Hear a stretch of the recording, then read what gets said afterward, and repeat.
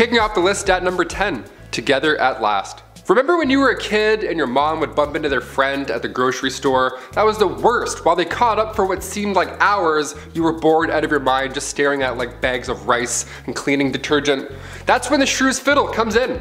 Two women would be locked together, hands included, and face each other, all because they were too loud or they were arguing. These were used in the Middle Ages, most commonly in Germany and Austria, and the contraption would have 3 holes, one for each wrist and the third for your neck. Now sometimes they would attach a bell to these Shrews Fiddles to alert the town that the victim was walking by, you know, in order to talk smack, maybe huck a tomato or two.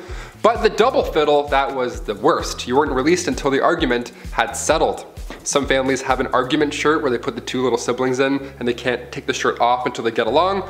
This is like a horrible medieval ages version of that. Much, much more uncomfortable. Not made of cotton. Or funny. Just bad. Just all bad. Number 9, point blank period. Alright babes, let's try not to shudder, but let's talk about periods for a second.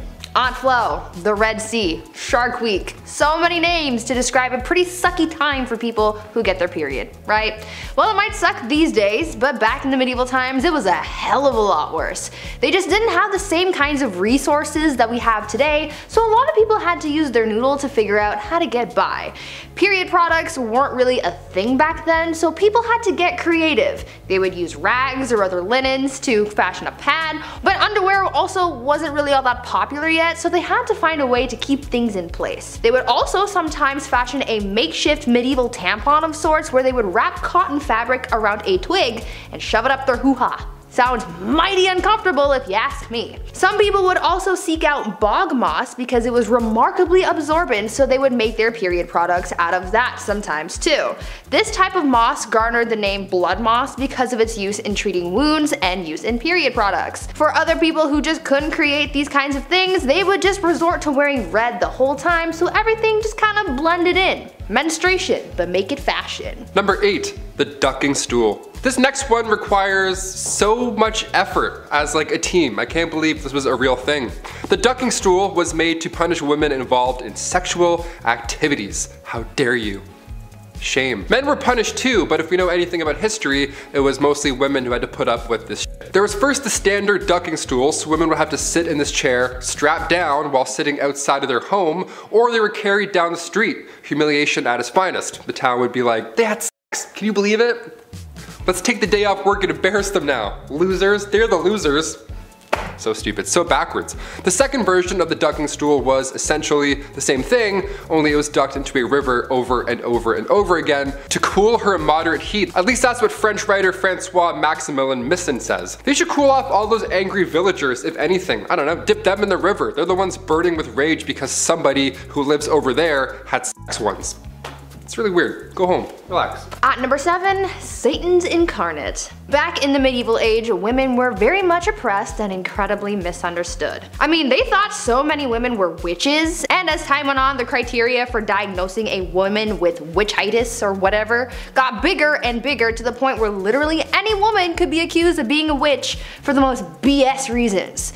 Back then, people thought that women were Satan's incarnate, and so they were predisposed to sin, and therefore, they had to be witches. Logic, not quite present, but go off I guess. There were 4 reasons why a woman could be considered part of the devil's posse. 1, because it was believed that women are foolish and gullible, which is why they turned to magic. 2, because women are insatiable when it comes to their carnal pleasures, and so they seek out help from the devil to satiate their needs. 3, because women talk a lot and we speak lies apparently. And 4, because women are weak, and the only way we can seek revenge is by using magic powers and spells.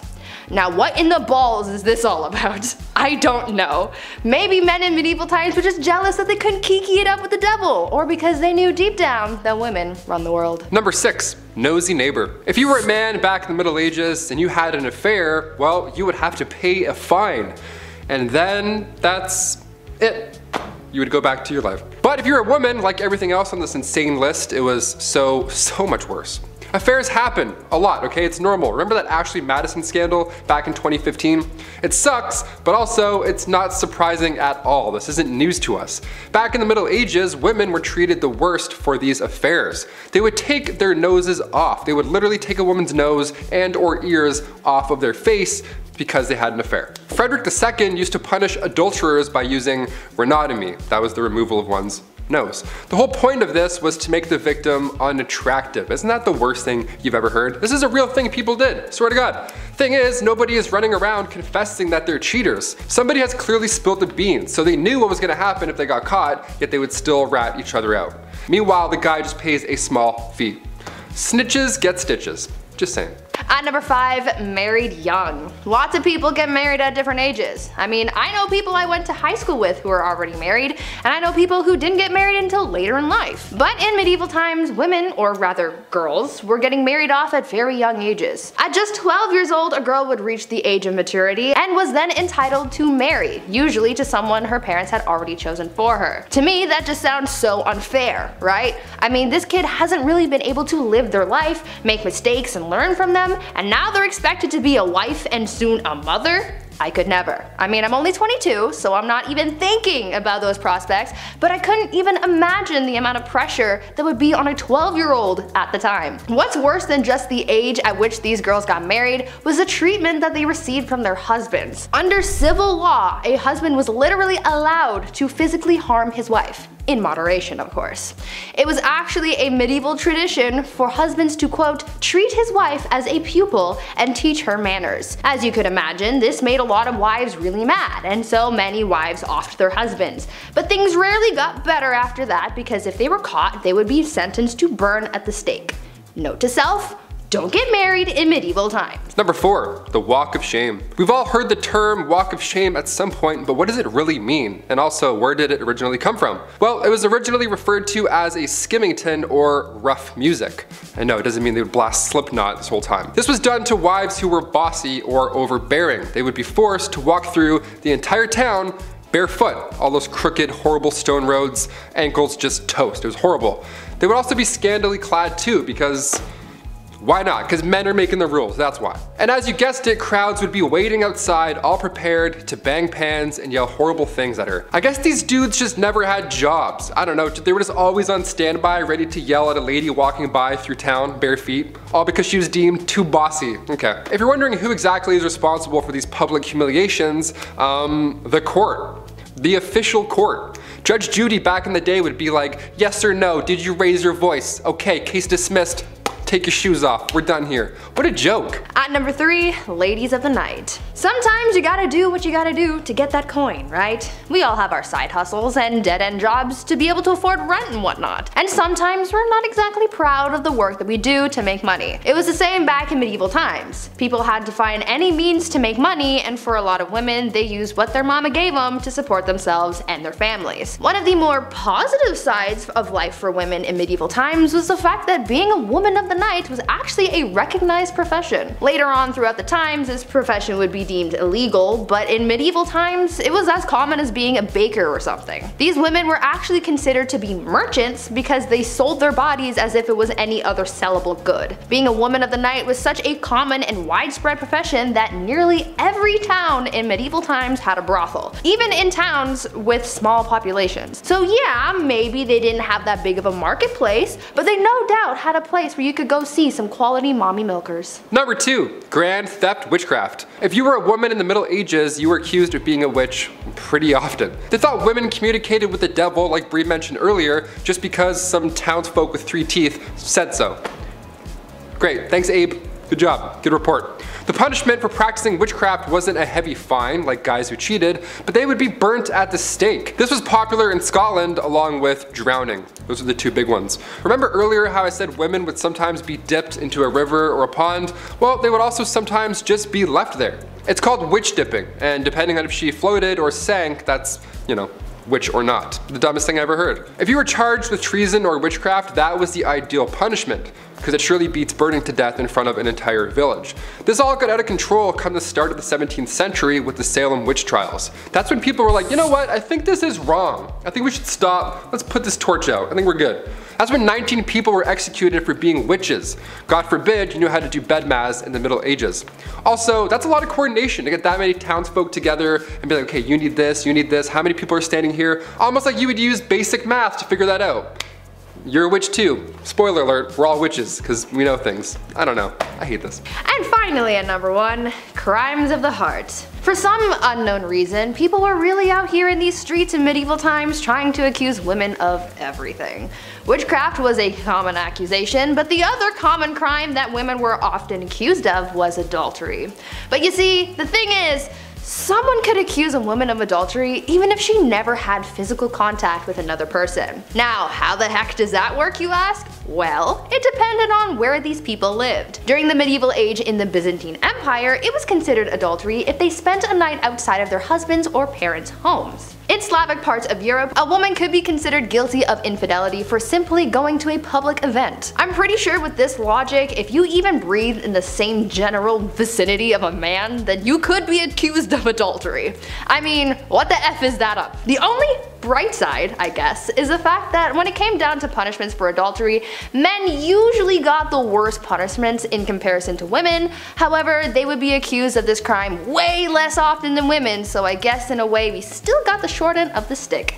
Damn it. At number 10, watching consummation. Back in medieval times, depending on the century, weddings either meant a lot or meant nothing at all. If it was the early medieval age, then no one really gave a hoot about marriage, and I'll get to that later. But later, in the medieval age, marriage became a holy sacrament, and this sacrament had to be consummated. On the night of the couple's wedding, they would do the good old brown chicken, brown cow, boom boom pow, OMG wow, which could have been a positive or negative experience depending on circumstance, but it was also a little weird because there would be people watching it all happen. That's right guys, after the ceremony and reception, people would follow the bride and groom up to the bedroom and be like, hey Joe, grab the popcorn, we're watching the live showing of 50 Shades of Grey. And Joe would be like, yo bet, and then that's exactly how it happened. Anyways, this was all done so that there were witnesses to the consummation so that the marriage's validity could be backed up. So if anyone tried to deny that their marriage was legit, Joe with the popcorn would be able to back up the bride and groom and confirm that everything happened.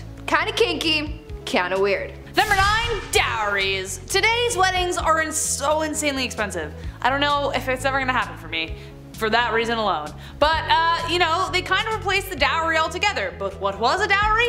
It was a set of assets, money, material, goods, real estate that would be given to the groom once the couple united. The purpose of the dowry was to entice a groom to marry the bride if he wasn't already attracted to her. A kind of, we will pay you to marry our daughter kind of vibes. But it also acts as a kind of insurance for the bride. Should the marriage end in divorce, the husband is expected to pay it back. So yes, there were indeed take-backsies if things got really bad. Though considering divorce and annulments were rare and the money really never belonged to her, not the best rule to live by, but the groom would also pay something called the bride price or bride wealth. The groom was expected to pay a sum either in assets or money to secure a lady's hand in marriage. This implied security for the bride and their family. But yes, in both accounts, technically, a bride could be bought and sold for whatever price the family/groom deemed appropriate, so really just a marriage pawn. At number 8, shotgun wedding. Marriage and weddings back in the medieval ages were practiced very differently compared to today. Back then, people started getting married and having kids very, very young. Usually, girls would be married off as soon as they hit puberty, so around the age of 12, and they would start popping out as many spawn as possible because the high infant mortality rate made it very difficult to grow a family. On top of the duty to further the population, these marriages weren't for love. Arranged marriages were the norm back then because it was mostly used to join families for status or alliances, or because your dad owed Billy from down the block a favor and he offered you to his son Billy Jr. Marriage ceremonies were also very different back then. Because marriage wasn't as big of a fuss as it is now, it didn't matter where you got married or how soon. You could get engaged in the morning and be married by lunchtime if you really wanted to. Most people didn't need permission to get married, so they could hold the ceremony anywhere. Marriage ceremonies could be held in places like pubs, in the middle of the street, or even in bed. Because of this, it made it really hard to know who was married and to whom until the 12th century, when it was declared a holy sacrament that must be observed by God. Number 7, no objections. So obviously, with a lot of people marrying willy-nilly, a lot of marriages mostly made people miserable. Maybe.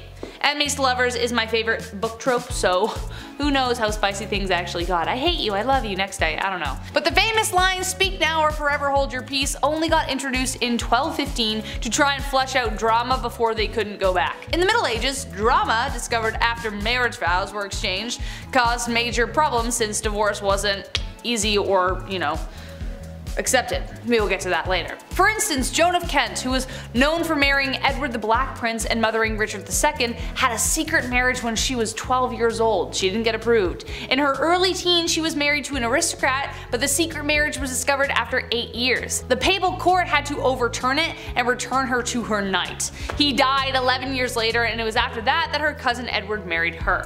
Wouldn't it have been nice to know that little detail before she married the aristocrat guy? Yeah, probably would have saved a lot of heartbreak.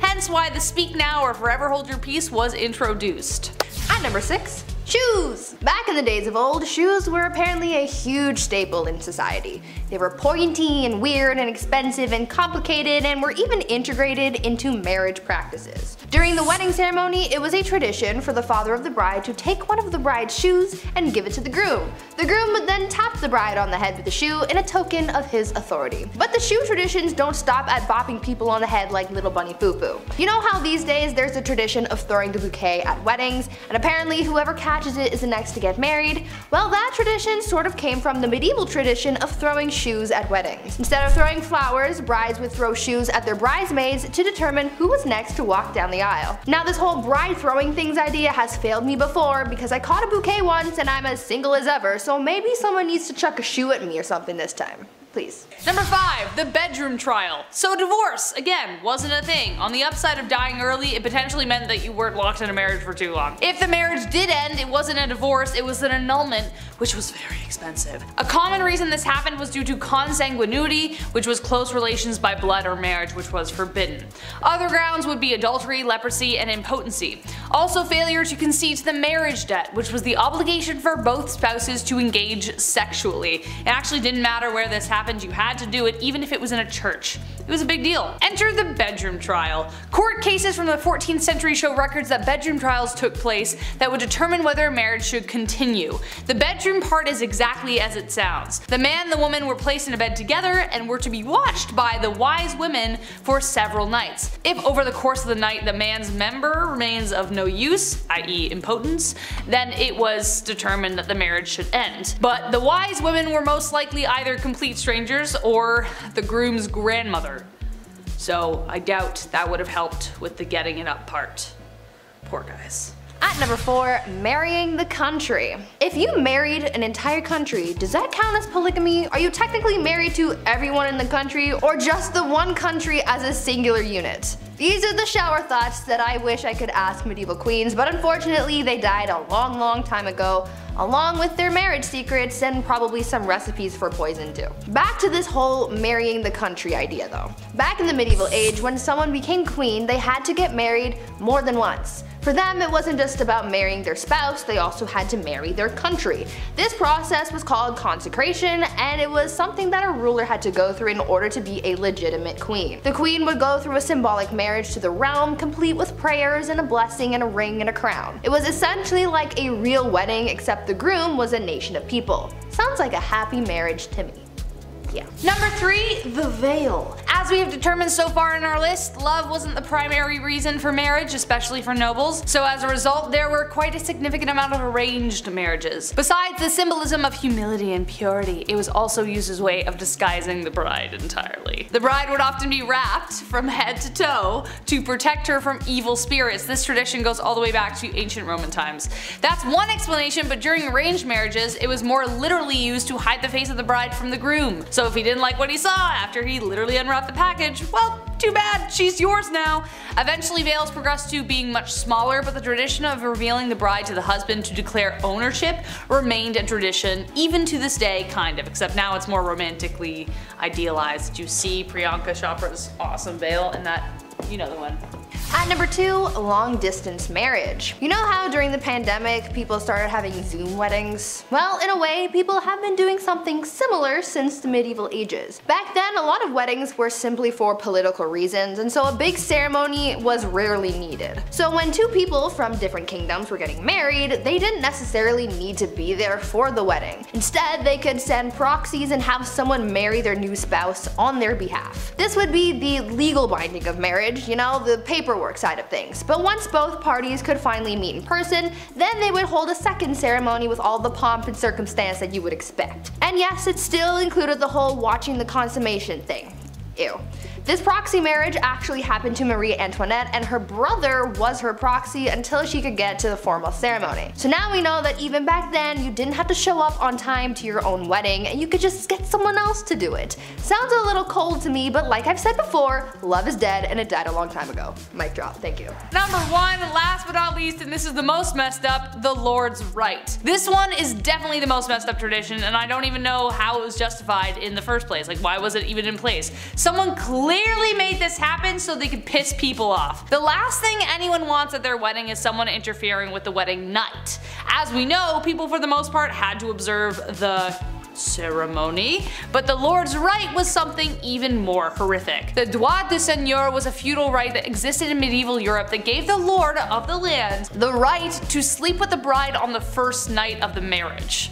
That's right, so most often they would take the bride's virginity. Now, just how often this right was carried through is debated, but if your lord had a particular vendetta against you, it wouldn't be surprising. This right could also extend to a lord taking the virginity of every woman in the village, even if they didn't want to get married. It was ridiculous. However, late Middle Age and Renaissance era texts don't clearly determine whether this practice ever occurred. Texts from 15th century Switzerland references the Lord of Mar demanding the right of the first night or a hefty fee, so either you pay for it or I do it. The droit de seigneur was depicted in Mel Gibson's Braveheart, which added to the infamy of the idea, but no physical evidence determines whether any lord actually did it, but it did technically exist.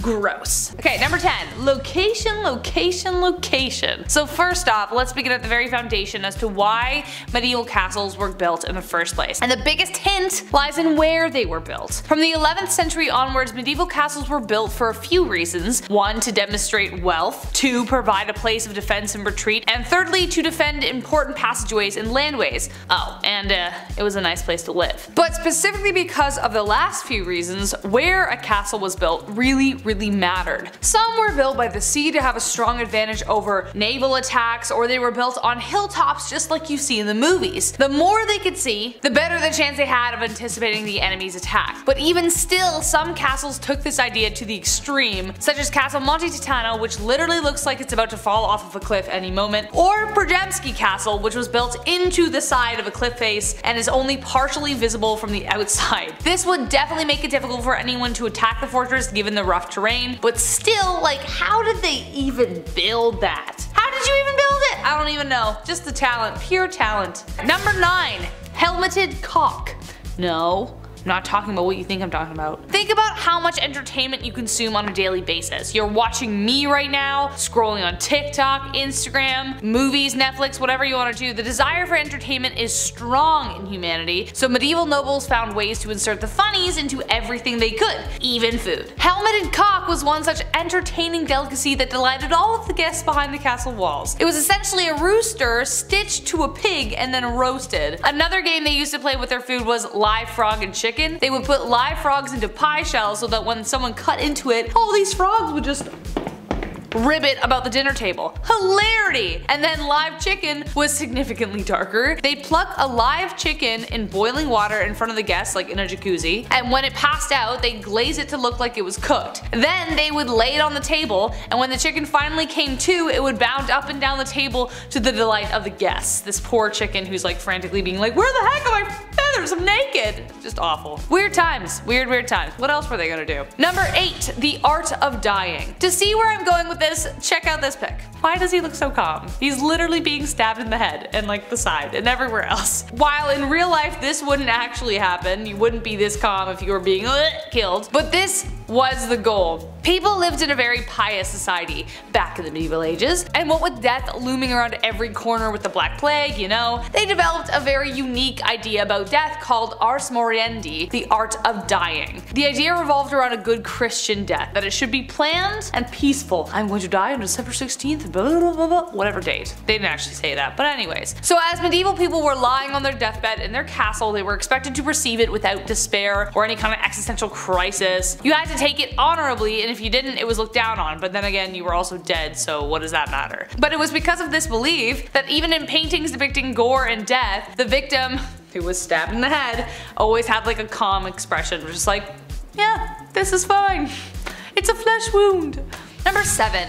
A jester versus Netflix. As soon as I said jester, you pictured a tight-wearing, colorful bard with a stupid hat. Probably not far off, but the nobles had to entertain themselves somehow, as previously mentioned. The castle would play host to loads of minstrels, jugglers, and acrobats. Edward II, for instance, in 1306 had hundreds at his knighting celebration. But the original meaning of the jester was just simply a good storyteller. They would wander in on dark evenings and entertain the company with fancy tales, comedic and dramatic. But soon jesters became employed full-time to kings and lords. Henry II had one called Roland the Musical Farter. Great name. I wonder what he did. Every Christmas he would perform and earn a grant of the land, so they were paid pretty well. They had to be wise and quick-witted in order to maintain the love of their masters. However, if they went too far, off with their head. Triboulet, the king of France's fool, once went too far and was sentenced to execution, but he got out of it when they allowed him to choose how he would die.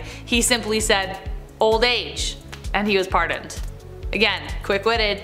Number 6. Gazing out of windows. Imagining a world where women are restricted from education, business, autonomy is thankfully getting harder and harder to do. But even without feminism, women still operated within the constraints of a patriarchal society in very important ways. It was their job to run the entire castle when the lord was away, for instance. They weren't just staring out windows, waiting to lower their hair for a handsome suitor. Medieval noblewomen, for instance, had the responsibility of running the household and enforcing it. Lords were often away on crusades, war, court, or even just dead. So it was up to the ladies to run the estate, finances, and even to defend the castle against attack. Also, if the husband was dead, many women would choose not to remarry because you had more advantages being a widow than being married. You would essentially be treated as a man, especially in terms of property and things like that. Religion was also incredibly important, and one of the restrictions for women at the time was that they were forbidden from touching the altar. So in order to metaphorically dance around this, they donated their clothes to the church, which would eventually be worn by the clergyman, hence they would eventually touch the altar. A very clever way of getting around this rule, but more research needs to be done about women in the medieval ages, but this is kind of what it looked like.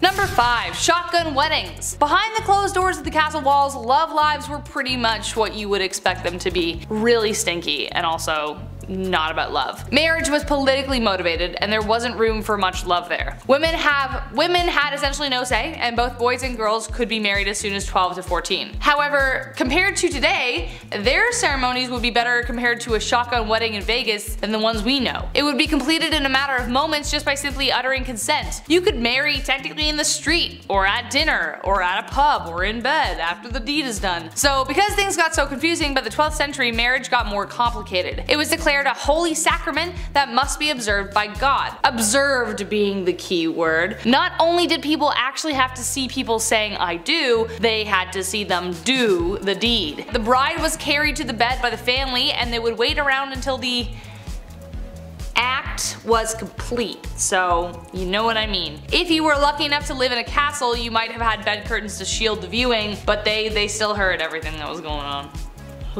Number 4, the mystery of Ludlow Castle. Beyond weird weddings, war, and strange food performances, castles contain secrets behind their walls we may never know, such as the mystery of the White Lady of Ludlow Castle. In the 12th century, the castle was home to Marion de la Bruyere, and she had a secret. She was in love with a secret suitor with whom she would sneak into the castle each night. She would lower a rope in true Rapunzel fashion to bring her love to her. But little did she know that her mysterious love was setting a trap for her. One night he left the rope below so that more men could follow up behind him and take the castle. Bereft and betrayed, Marion stabbed her lover with his own sword. She then flung herself from the castle's walls and perished on the rocks below. To this day, people have stories of seeing a woman's white figure tumbling from the castle window, trapped in the desperate circumstances of her death.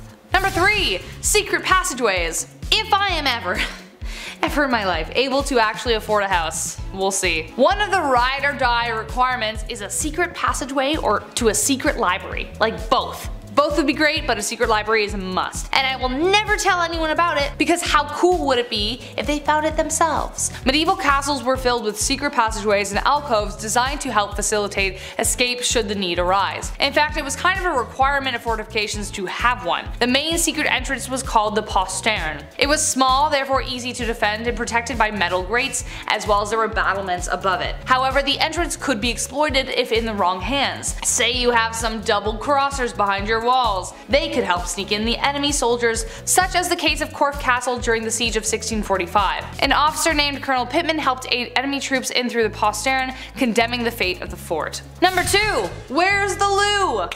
There are so many reasons to be thankful for modern day plumbing, but this reason above the rest. Because of plumbing, we don't need a gong farmer. What is a gong farmer? I'm not glad you asked. In castles, bathrooms were often called gongs or loos, and often overhung over the moat or onto the ground so that like whatever was happening would just drop below. There was a wooden board with a hole in it, you sat on it, did your business, and got up. Simply straightforward. But sometimes the droppings fell into a cesspit like in Rochester Castle. The smell would rise up, and though they didn't know about germs, they believed bad smells were unhealthy. So eventually, the pit had to be cleaned. Enter the gong farmer. This is a dirty job that even Mike Rowe would run from. They had to scoop out the stuff, ferry it away, and bury it. It was a dangerous job too, and one poor fellow named Richard the Raker fell into one and drowned.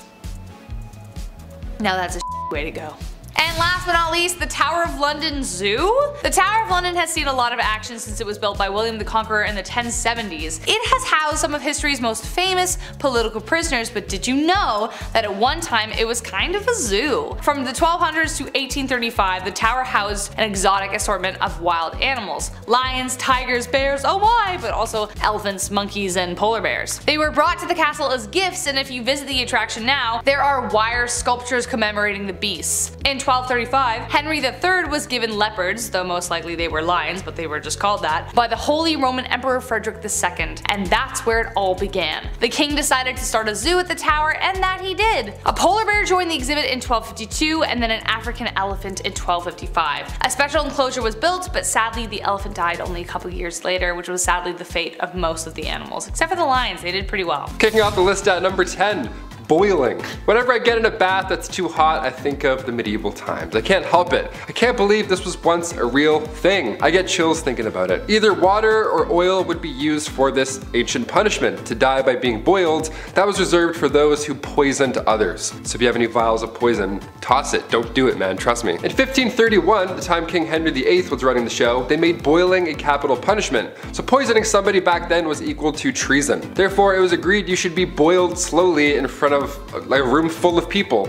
I would say that's the worst, but I know what's also to come on this list. Number 9. Water. Taking a step away from the worst physical thing one could possibly go through, let's take a look at how far the mind will go before it too breaks. Sensory deprivation is still around today. In fact, there's many who pay for it.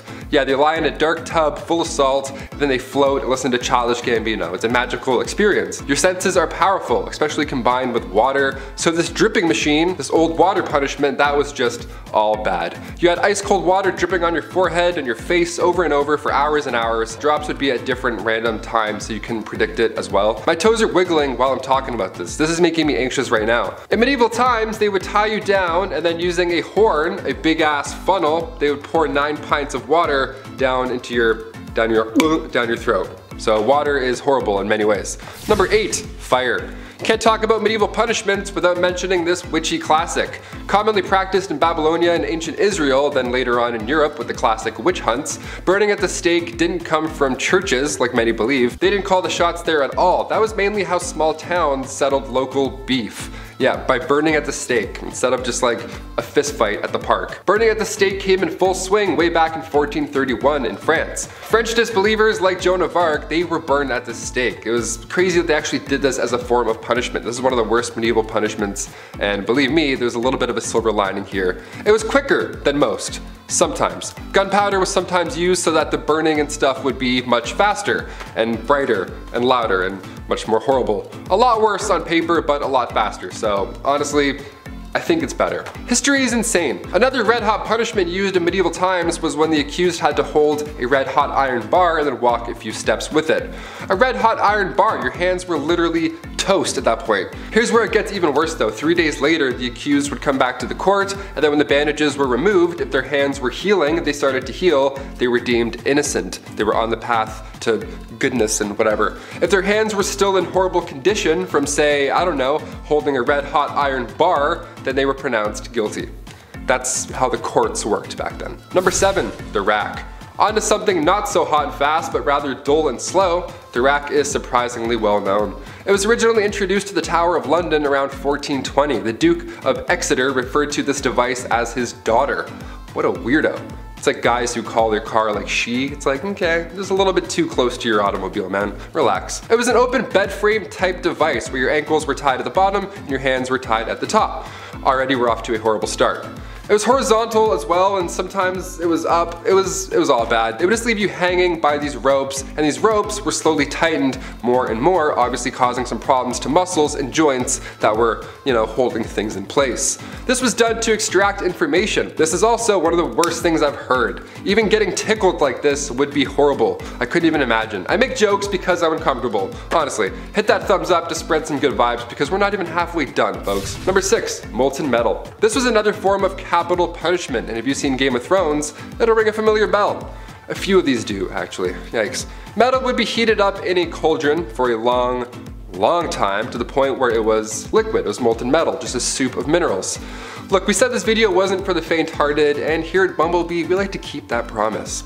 They would then pour the molten metal on your head, or more commonly known, they pour it down the throat of the accused. Obviously, it wasn't done as a method to extract information, it was done to brutally end someone's life. Because they're not talking after that, of course. Execution by molten metal was supposedly done to a wealthy Roman general, Marcus Licinius Crassus, back in ancient times. The metal would burn your muscles and skin, literally cooking it, and then after a few moments, it would harden. Bad, not good.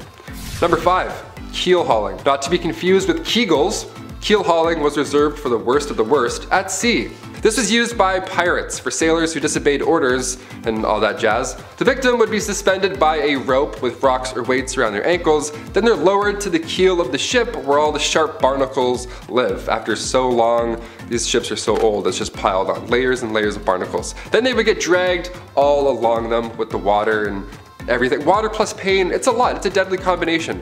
Anything to do with barnacles in the sea, no chance. I'll literally tell you anything, Blackbeard. Anything. Number 4, solitary confinement.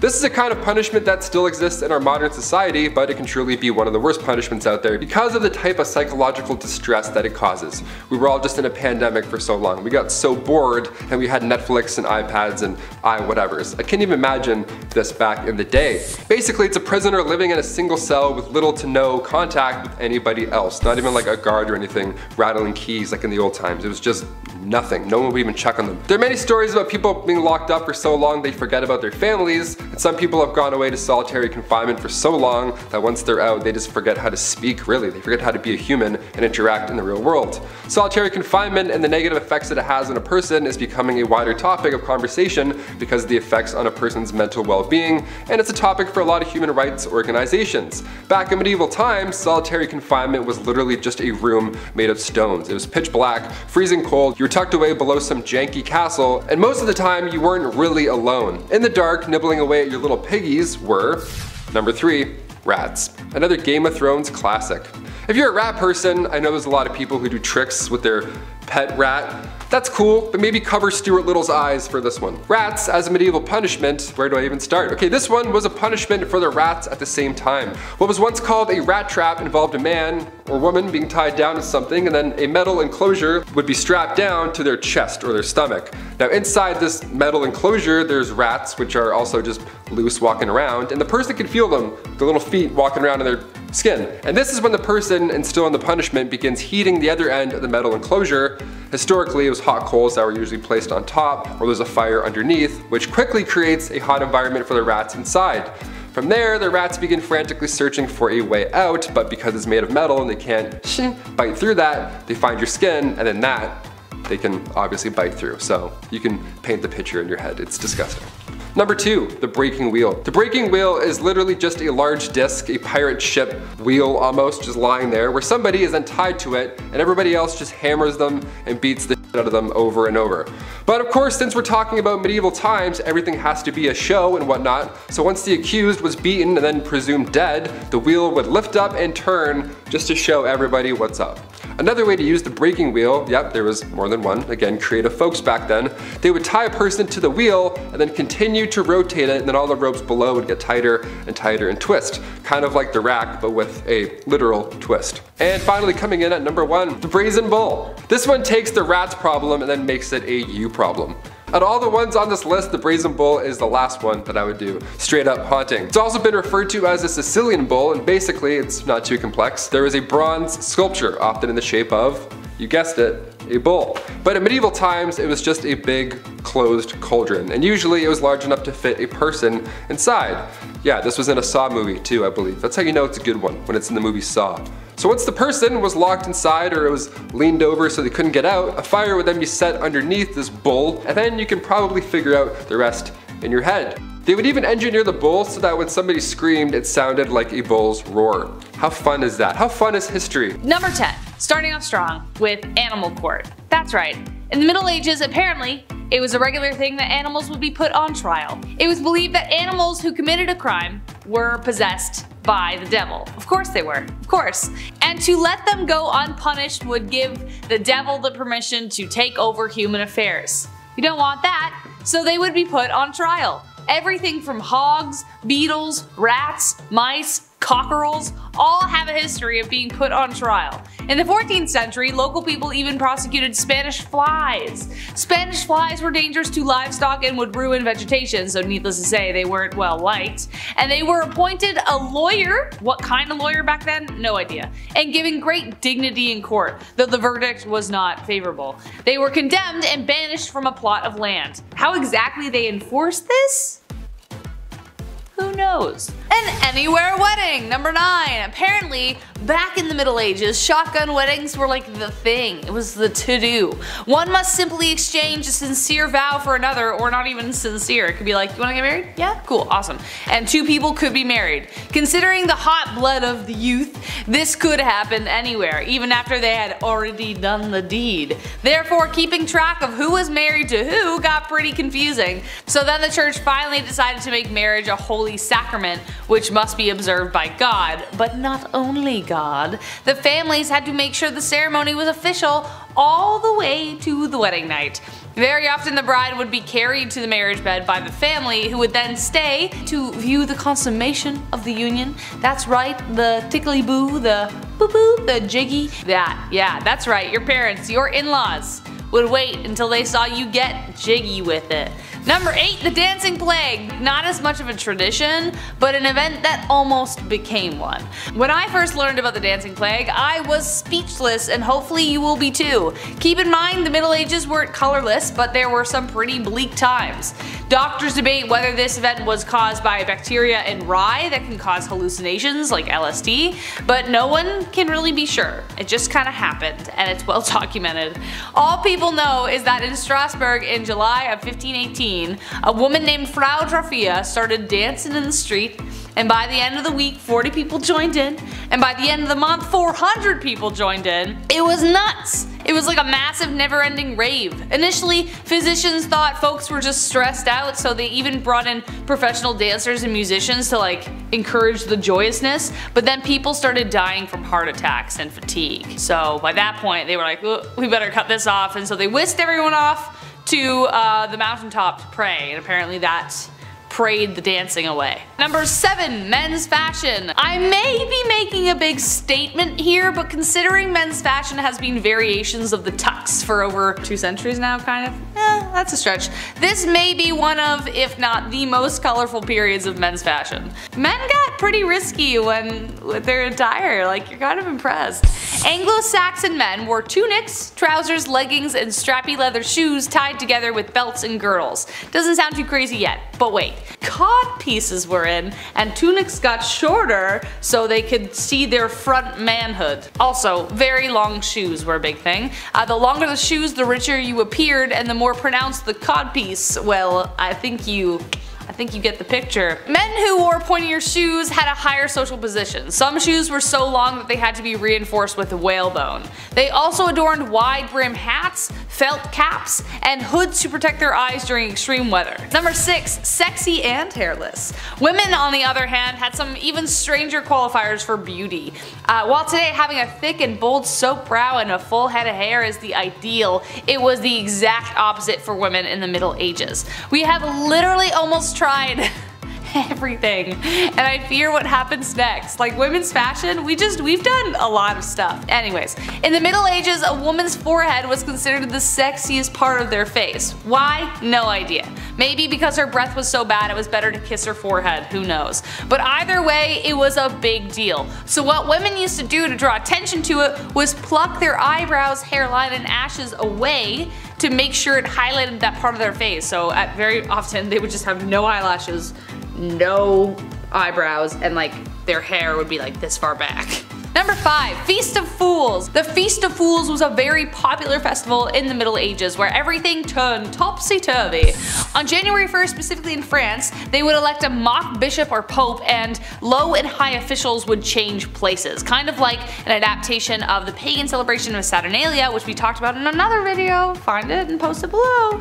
People would wear hideous masks to conceal themselves from the festivities so they could behave fully in the activities. There would be parades throughout the city featuring drinking, singing, men would dress as women and vice versa, along with the general mischief. Even priests and clergy would be seen wearing masks during office hours and dance as women, panders, or minstrels. It was officially banned in the 15th century because it got too ridiculous and, you know, the piety of the people were like, this is a sin. But despite the ban, it still continued into the 16th century. It seems like a pretty hard party to imagine, especially considering how pious they were back then. Priests dancing in women's clothes? Crazy. I mean, technically they're already wearing kind of dresses, they're long tunics. Number 4, bloodletting. Along with traditions, there were certain medical practices that medieval physicians swore by. The most popular being bloodletting. Got a headache? Bloodletting. Have a flesh wound? Bloodletting. The plague?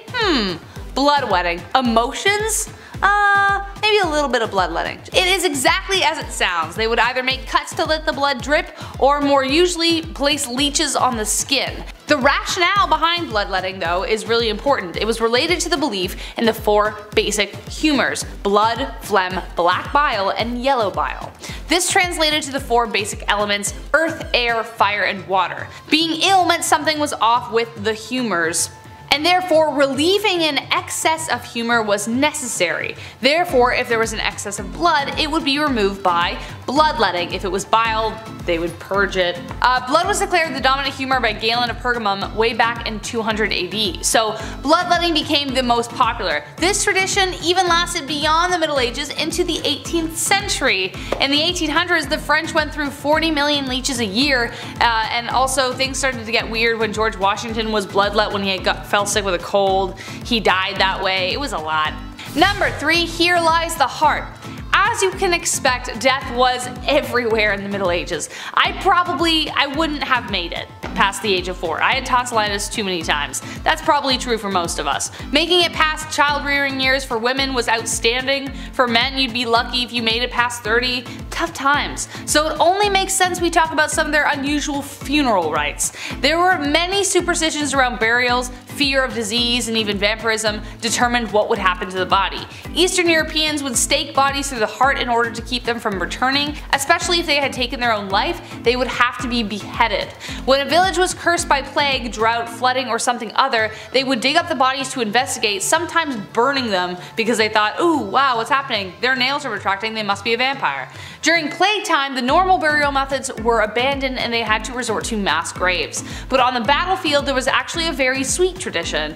If a loved one died on the field and the body could not be transported back, the heart would be removed instead. It would either be kept in a box of ivory with spices or buried somewhere. Number 2, the mystery plays. If you weren't busy trying to avoid the Black Death, then you might have attended something called a mystery play. Mystery plays were a sequence of performances referred to at times as the cycle plays. During the 15th to 16th century, before playhouses were even a thing, these plays were performed annually in the biggest towns in Britain. They were called mystery plays because they primarily addressed the miraculous mysteries of God himself. Throughout the whole course of the day, the whole arc of the universe from Garden of Eden all the way to Judgment Day was performed. They were organized and funded by acting guilds, which was another reason as to why they were called mystery plays. The troops themselves were called mysteries. The troops were often made up of craftsmen who would use the show to show off their wares. The performers were ordinary people with a flair for the dramatic, but they had to be damn good, otherwise they would get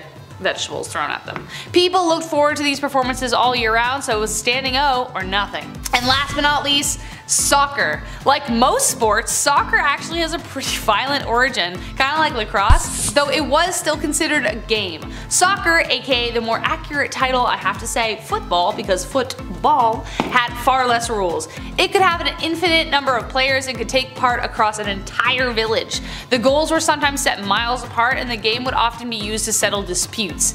As a result, they got violent. They got really violent. You could do absolutely anything in order to get the ball, save actually taking someone's life. It also wasn't strictly football. You could use any part of your body to get there. Wrestling, punching, kicking, scratching, tripping, you name it. If it got you a goal, fair game. But it is all fun and games until someone's eye gets poked out. In 1314, King Edward II decided it was time to put a damper on the game that was causing too much injury and property damage. He forbade the games and condemned any who disobeyed to imprisonment, but you can imagine that people didn't play by those rules either, because soccer still exists today somehow. Number 10. Gucci to the socks. Mansa Musa may be the richest human to have ever walked planet Earth. The 9th emperor of the Mali Empire made his massive fortune by exploiting his country's salt and gold production. It is estimated his wealth today would be worth $400 billion US. That is a lot of money. That is a lot of shkarol. It is, however, difficult to place an exact number on his wealth, as this was a very long time ago, and it is difficult to separate his wealth from the actual monarch itself. However, in his travels, in hopes of securing new trade deals, he wanted to show off his good faith and wealth. When he arrived in Mecca, it was time for a shopping spree, where the wealthy king spent so much gold it actually ruined the economy. Yeah, it ruined the economy of Mecca. Honestly, that's just a big Bruce Wayne play right there. Imagine spending so much money, you single-handedly raised the inflation rate in a major city. And also a few others. That wasn't the only place he did it, surprisingly. He also bragged at one point that gold grows like plants where he's from. Where I'm from, it's super cold and there's lots of snow. We aren't selling snow yet, right? Number 9. Bad Vlad. Vlad the Impaler is Vlad the Impaler. Okay, sure, he wasn't the wealthiest king ever and his empire wasn't that big. But listen, I called the chief last night and he said he ain't it. Vlad was best known for his creative punishments, to say the least. Vlad was just the kind of guy who took some folks he didn't like and, you know, impaled them with large wooden or steel stakes. Vladdy did not discriminate either. While a lot of poor people did end up with the worst suppository ever, he also ended up unaliving some wealthier folk too. This one time at band camp, Vlad had two guys come visit, and when he asked them to remove their hats, as was custom in Vlad's kingdom, they refused, which in hindsight was a really bad idea because then Vlad had their hats nailed to their heads so that they may never remove them again. What were poor people going to do? Try and overthrow the guy who left their family members on pikes as some really weird art installation? Truth be told, I've heard too much about this guy for me to even come close to his kingdom. I'm good over here. I don't need to be anywhere near him. You stay over there, I'll be over here, it's all good. Number 8. Return of the Mac. Okay, so you guys know Rome, right? Beautiful ancient city, monuments, aqueducts, a big scary army with red brooms on top of their heads for some reason. Mamma mia, it's beautiful. But it didn't last forever. After many years of conquest and living well, it eventually decayed and sort of split in half, with a west and east. The East becoming known as the Byzantine Empire, which it honestly did pretty well for itself too. This includes the adventures of Basil II. He's nicknamed the Bulgar Slayer. For video games out there, Doomslayer is a big dude in green armor that does what exactly? Slays demons. So that means Basil slays Bulgars. Huh? Yeah, real nice dude. With his financial might and power, he was able to conquer Bulgaria, which lasted a long time actually. And by the time of his death, Basil was the wealthiest man in Byzantine. A classic tale of a man in charge exploiting and pillaging those less fortunate. Number 7. Off with his belly. King Henry VIII was a guy known for a few shady things. Removing your wife's head because you want a new wife isn't exactly the nicest way to go about divorce. I could think of some nasty other stuff too. I know what the I'm saying. I think what was rather more interesting, however, was the king's diet and the quality of life divide between royalty and peasants, especially compared to the average person at the time. Sure, he was the king, but the list of foods and menus that were available to him were crazy, even by today's standards, almost rivaling the wealthy of today. His banquets would often include pork, chicken, fish, goose, beef, fruit, bread, and desserts galore. Extravagant desserts with beautiful designs. And of course, you gotta have some wine to wash that all down with, which funny enough might have made them healthier to drink wine since water purification at the time wasn't so great. It is said he was consuming way more than the average person's calorie intake. Also, not to mention his food was fresh, or as fresh as it could be for the time. And if it wasn't, it was seasoned and preserved with very expensive spices from the far reaches of the globe. Spices that no normal person can get their hands on. The average person may not have been starving, but the quality of food and lack of fresh proteins show you what the almighty gold coin can do. Could someone please pass me the turkey? Number 6. The Cowardly Lion. Richard I was the King of England for a decent amount of time, but didn't spend a lot of time of it in England. He spent most of his time raising taxes so he could fund his international warmongering.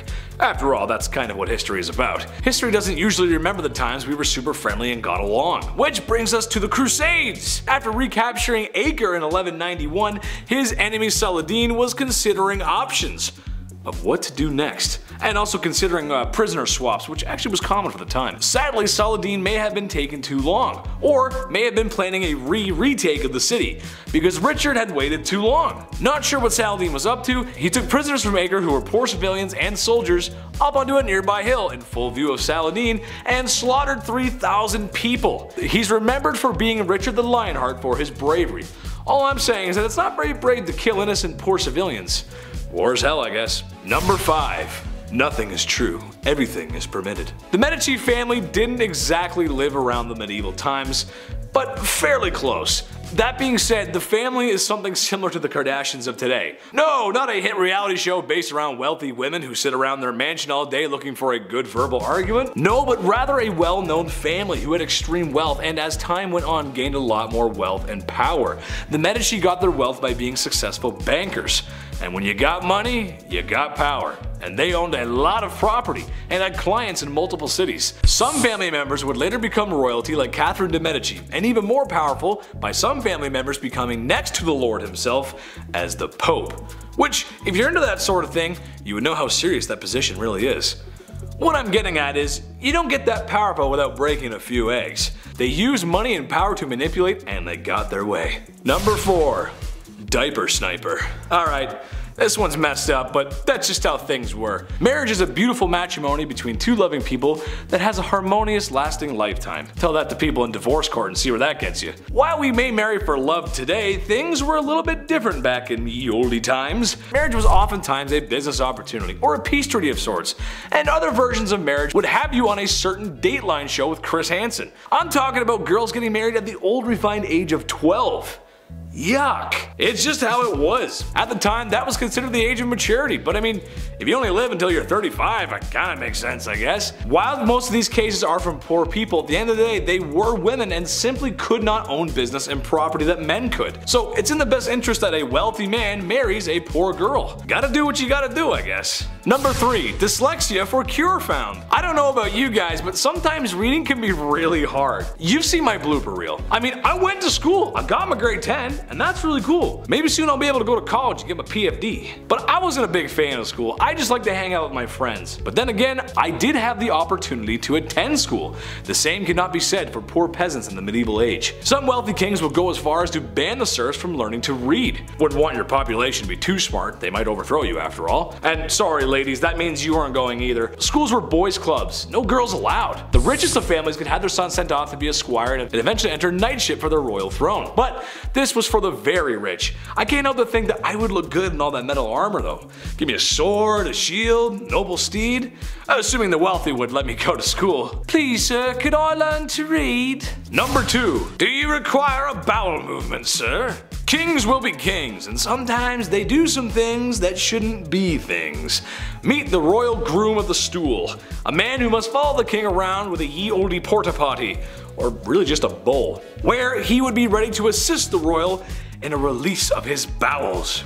Originally created by King Henry VIII, the groom's job was to assist the king with a box to relieve himself, also carrying towels and water, even monitoring the outcome of such daily events. After all, he's the king, gotta keep tabs on his diet.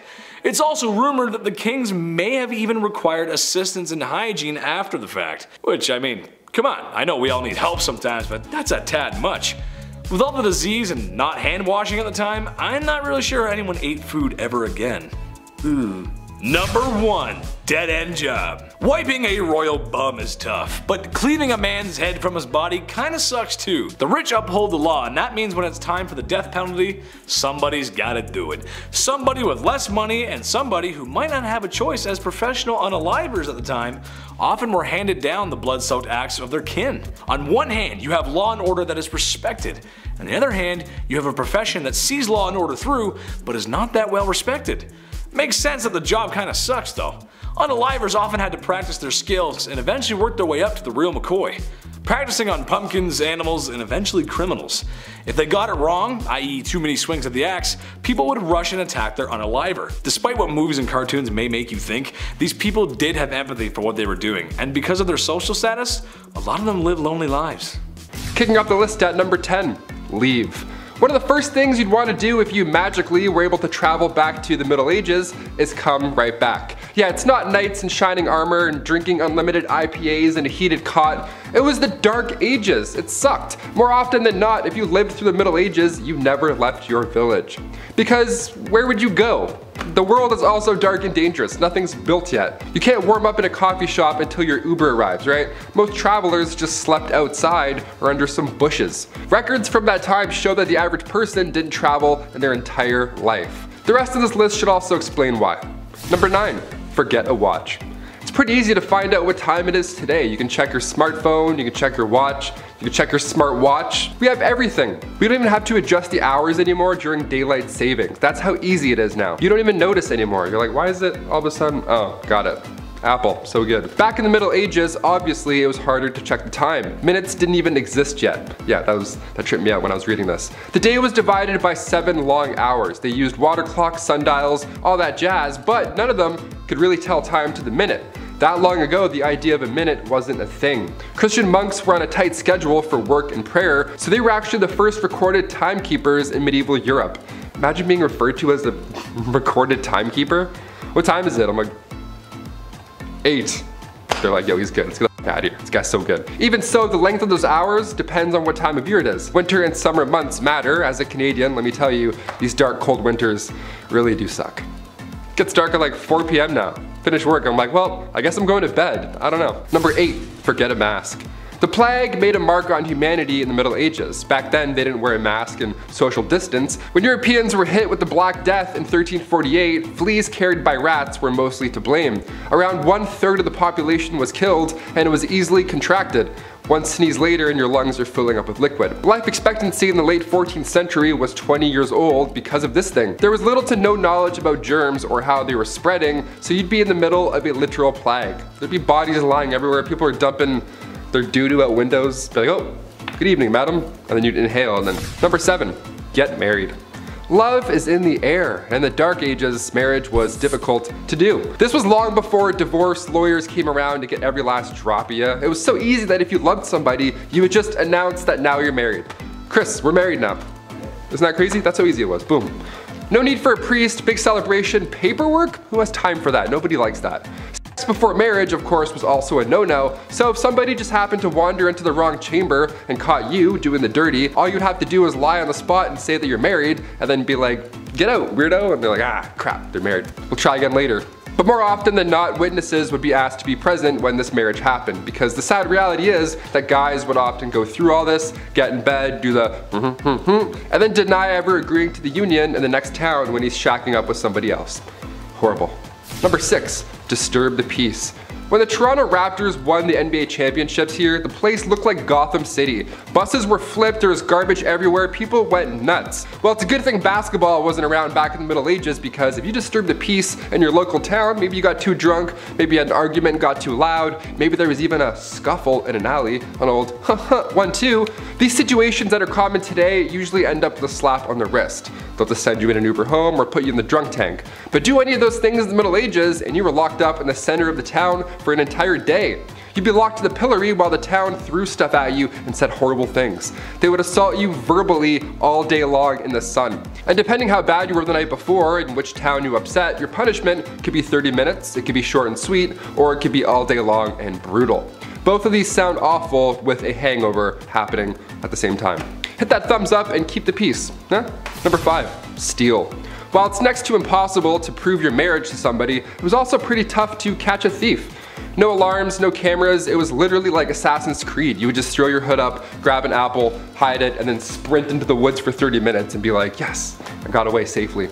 The markup for stealing was also pretty insane for the time, but it made sense. If you stole something worth half a mark in Danish-controlled parts of England, you would be fined 80 times whatever you stole. So you'd better be a track star. If you're stealing that pie, you're like, I gotta go. My family needs this. Each ruler had a different way of dealing with theft, so you may have gotten off lucky sometimes. Not trying to promote stealing here, but I'm talking about a time where people would risk their life to steal a loaf of bread for their family, you know? Not just like pickpocket a BlackBerry. But again, sometimes depending on where you got caught, you would lose an ear or you would lose a hand for stealing a cranberry. Anything over half a mark often resulted in death as a punishment. So run fast. Number 4, blasphemy. When the Catholic Church was running the show during the Middle Ages, you better have been part of the God Squad, or else you're gonna join them, apparently. Thomas Aquinas wrote about blasphemy in the Middle Ages, saying that if we compare murder and blasphemy as regards to the object of those sins, it is clear that blasphemy, which is a sin committed directly against God, is more grave than murder, which is a sin against one's neighbor. On the other hand, if we compare them in respect of the harm wrought by them, murder is the graver sin, for murder does more harm to one's neighbor than blasphemy does to God. Yeah, that's what you gotta deal with if you went back in time. Good luck, hope you're religious. If you spoke ill of the church and had beliefs of your own, God forbid, pun intended, that was one of the most wicked crimes to date. If you were charged with blasphemy, your tongue was removed with hot tongs or pliers. Awful. According to the Old Testament, other punishments would include stoning or hanging. All because you said, I don't like him, I don't like that guy that does things. The way he's doing this, I'm hungry and I'm in pain and my family's dead. I don't know. Sorry. Blasphemy was common because you could accidentally do it, unlike stealing, you know? On my way to the studio today, I slipped on some ice, and let me tell you, if I was in the Middle Ages, I would have been charged twice before 9 a.m. Number 3, live in the city. Okay, you may grow up wanting to live in the big city, the Big Apple, the city that never sleeps. Whatever pulls you to the city, it would have been a lot different back then. Living in the city sucked. It was actually preferred to live in the countryside in the middle of nowhere. Like starving was better than this, really. If you were poor in the city, you had a short and nasty life. Cities were often built near rivers, but it didn't take long for said rivers to be full of sewage. Stinky water. I mentioned the plague earlier. Just like today, numbers pop in large cities, so if disease hit the town, it hit the town pretty hard. Just constantly wiping out these packed crowds over and over. And maybe you're a fan of the nightlife. Maybe you wish you were able to hit up these local medieval taverns, have a ye olde IPA, ale, whatever the hell. It wasn't even that fun. Curfews were strict, and if you were caught outside of that curfew, the odds of your drunk self getting robbed would be pretty high. Also, cities had public bathhouses too, which sounds nice, but again, during the Black Death, maybe let's not take a dip today. Let's just wait. Let's just wait a week. Number 2, wear stripes. On Wednesdays, we wear pink, but we never wear stripes. Medieval Europe, if you were caught wearing stripes, maybe you're trying to make a fashion statement, you could literally end up dead. There isn't a gang of mimes that will silently take you out if you wear their colors. No, stripes in medieval Europe was seen as the devil's clothing. There are accounts of real people getting arrested for wearing stripes.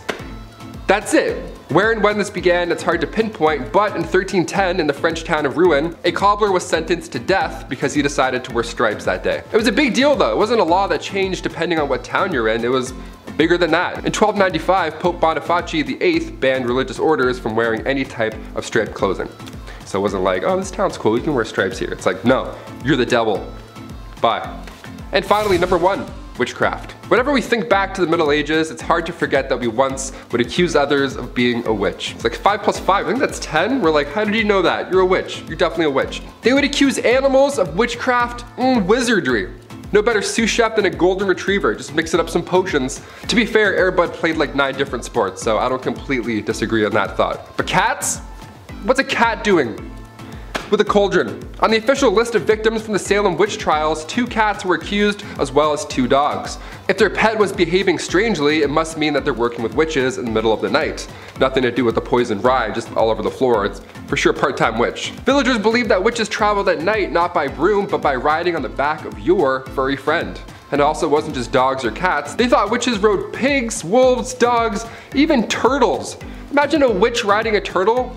I'd be like, I'm good, I'll beat you there. Even so, if you were convicted of being a witch, you had to confess. If you confessed to being a witch, your life was spared, and oddly enough, if you refused to confess, then you were executed. In the meantime though, being a witch and all, your head was being dunked in water, you were sleep deprived, these horrible torture methods were used until you were so broken that eventually you just admit to being a witch. You're like, fine, me and Air Bud, we witch it up, happy, and then you're fine. If you were suspected of witchcraft, you also had to get naked in front of all these creeps while they looked for the devil's mark. The devil's mark being a birthmark or a mole or freckle, blemish on the skin, whatever. All signs of making deals with the devil, apparently. This thing I would have gone to jail for sure for this one. I would have been dead for this, that's huge. Number 10, farming. In a world with a lack of food, not because I ate it all, which is honestly a good reason, peasantry had to work on their farms, not only to feed the rich, but also themselves. So if the men in your household are ill or sick, then that means it's Rivet Rosie time, or farming Fran time, whatever you want to call it. I don't need to tell any farmer out there how tough their job can be. Being a medieval woman farmer, that's tough. Also, they probably weren't allowed to wear clothing that was more suitable for plowing fields. And of course, there's a woman trying to do a man's job. How dare she? People just should have let them be. There's a good chance the crops wouldn't make it either. A green thumb would have come in very handy. A tough job nonetheless. Number 9, beer maiden. This one goes out to any woman who's ever had the pleasure of working at a certain restaurant that's fixated on women's chests. You know the one I'm talking about. Or any woman who had the absolute pleasure of working at a golf course clubhouse. Keep your mitts to yourself, you filthy animals. I can't imagine the bar maidens of ye olde times had better luck. There really aren't a lot of laws to protect them either. But basically, they helped serve ale in the taverns and inns, which brought in all kinds of unsavory types. Mind you, it's not as bad as it would be in Skyrim or, other fantasy RPGs, but it's still a sour bunch. Sometimes there were just barrels of ale and the maiden's job was to simply just keep filling the tankards and handing them out. I'm sure she was well respected and not even once ever had her personal space infringed upon, right? Of course not, no. Number 8, caring for children. Hey, someone had to do it.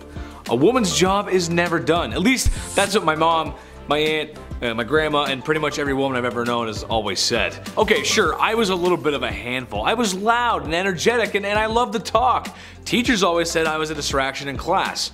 Alright, maybe I was, and maybe I still am. Okay, I am. But at least the women caring for me had the modern amenities of the 21st century. A fridge full of fresh food, washing machines, cars, and a solid structure with 4 walls. So you can imagine if you had to deal with a kid like me back in ye olde times, just with none of the nice stuff that makes life today a lot of fun. Ye olde Chetty running amok. Oh mother, mother! Number 7, the streets. Unusual to most, but very common to women of ye olde times. When you're a woman who's got nothing, sometimes you gotta give something. That something just so happens to be what's hiding in your pants. It's a profession that's as old as time, and it will not be going anywhere anytime soon. Women work the streets. I don't think that's anything to be ashamed of. Number 6, Joan of Arc. It doesn't get more unusual than the savior of France. England and France were having a go at it, if you will, which if you know history was like round 12 of 100. Anyway, it wasn't going too well for France. It was going rather poor actually. The same kind of poor I got on my report cards under the paying attention section. Oops. Then there was Joan, really a nobody, when one day she heard the voice from a higher power that she was to drive the English out of France. Naturally, the people around her, especially the men, scoffed at the thought of a young woman being the hero they needed. But given that they had nothing to lose, suited her up and sent her out.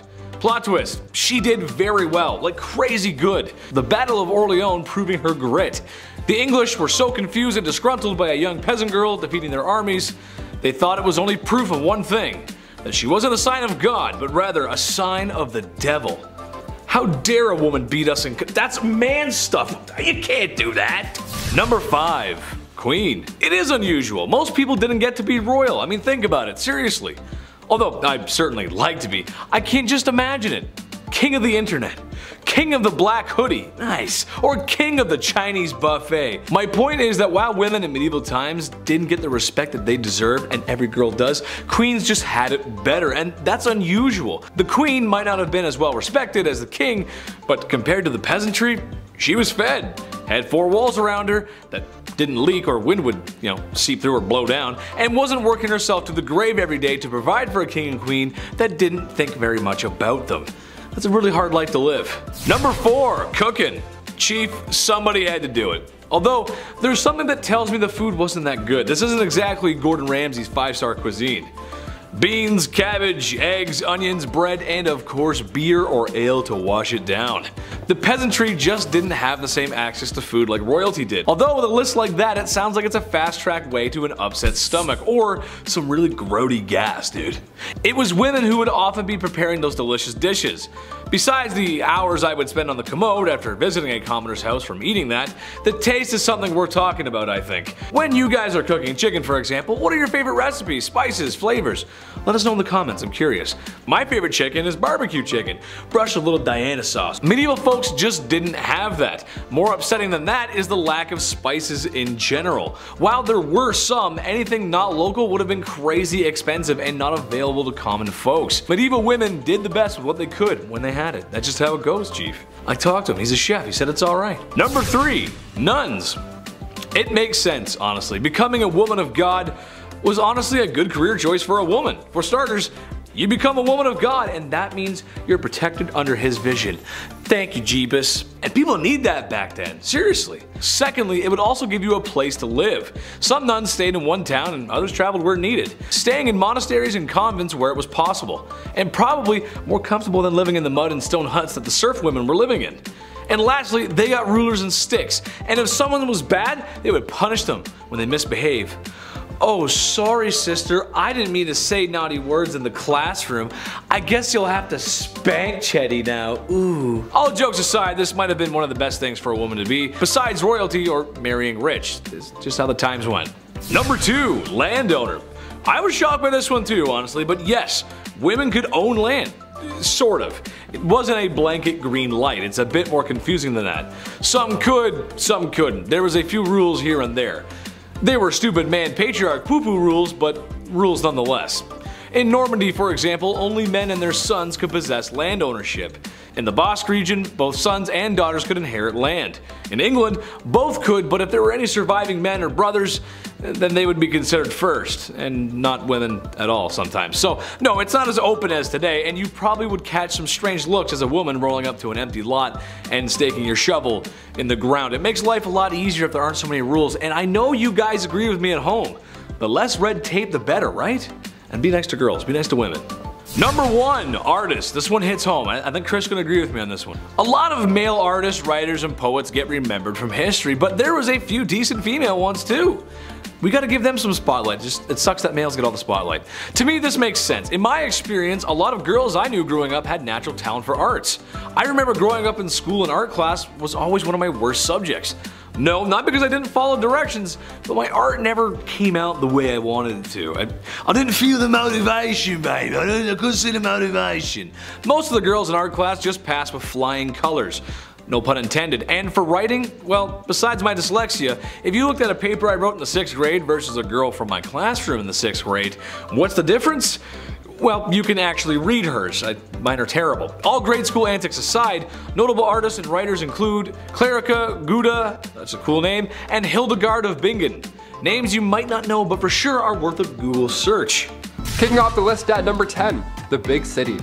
Okay, it's the 14th century, it's Saturday, you and the boys are off to have a hoot and or holler. You decide to hit the big city, check out one of those medieval taverns that everybody is talking about. So, what should you expect? Should you get your fake ID? Should you have your passport? Is there a bouncer? What's covered tonight? How many rupees is covered? Well, for starters, this is a long time before Ubers. So unless you have a horse or two, you're gonna have to walk quite a bit just to get to the bar. If the Black Death didn't get you, the commute into the city definitely would. Your knees would be clicking. Living in the city was horrible. Strict curfews were put into place. Violent crimes would happen all throughout the night because obviously back in those days there's no police force out patrolling. Just shady dudes in hoods. Just Big Ched would be in the corner with his hood up just planning something, you know what I mean? Number 9, house special. Many of these ale brewers were women, probably because men were too busy drinking it. Ale and bread were both necessities when it came to living in the late 12th century, because there's no Taco Bell anywhere. This food's sparse. Hunting, it's all sparse. I like saying the word sparse, it's nice. Sparse. Baking bread was not freely permitted, but making ale in your basement was. Yeah, we went from making ale in our living rooms to banning alcohol. History is wild sometimes. So the higher ups, these noble lords, they wouldn't care if you made ale and had a block party and all that jazz and made all that noise, but if you made weak ale, or if it was improperly measured and then distributed, then you would get a fine. Imagine that. That's like the police busting your house party, only when they get there, they turn the music up and congratulate you on a proper barrel of White Claw. Yes, black cherry, the finest. Number 8, don't mind the rats. Oh, what's that? You're with your friends and family, gathering around a table, eating and drinking and conversing, having a lovely time? Be a shame if hundreds of rats started to swarm your feet while you were mid-bite, wouldn't it? Welcome to the past. The plague rolled into town back in 1328 and it lasted until like 1350. It lasted a long time. It was actually horrible. We think of the plague in history and we're like, man, was that anything like the past few years? No, not at all. I haven't seen any swarms of rats lately. I haven't gotten the Black Death. The European population was reduced by 1/3 and rats were mostly to blame. Yeah, these quick hairy balls of yuck just scurrying through the town. I don't want any part of that. I don't like rats. I actually do not like rats. These little guys passed it on. Mid-meal, you would feel a tickle, look down. Oh, it's just the plague. Nice, just a couple of plagues waiting for crumbs to fall. Oh, how cute is that? Yeah, just the bill, thanks. Number 7, BYOF. If you're passing by one of these middle-aged taverns, maybe you feel like grabbing some questionable lunch. Well, you better come prepared, my friend.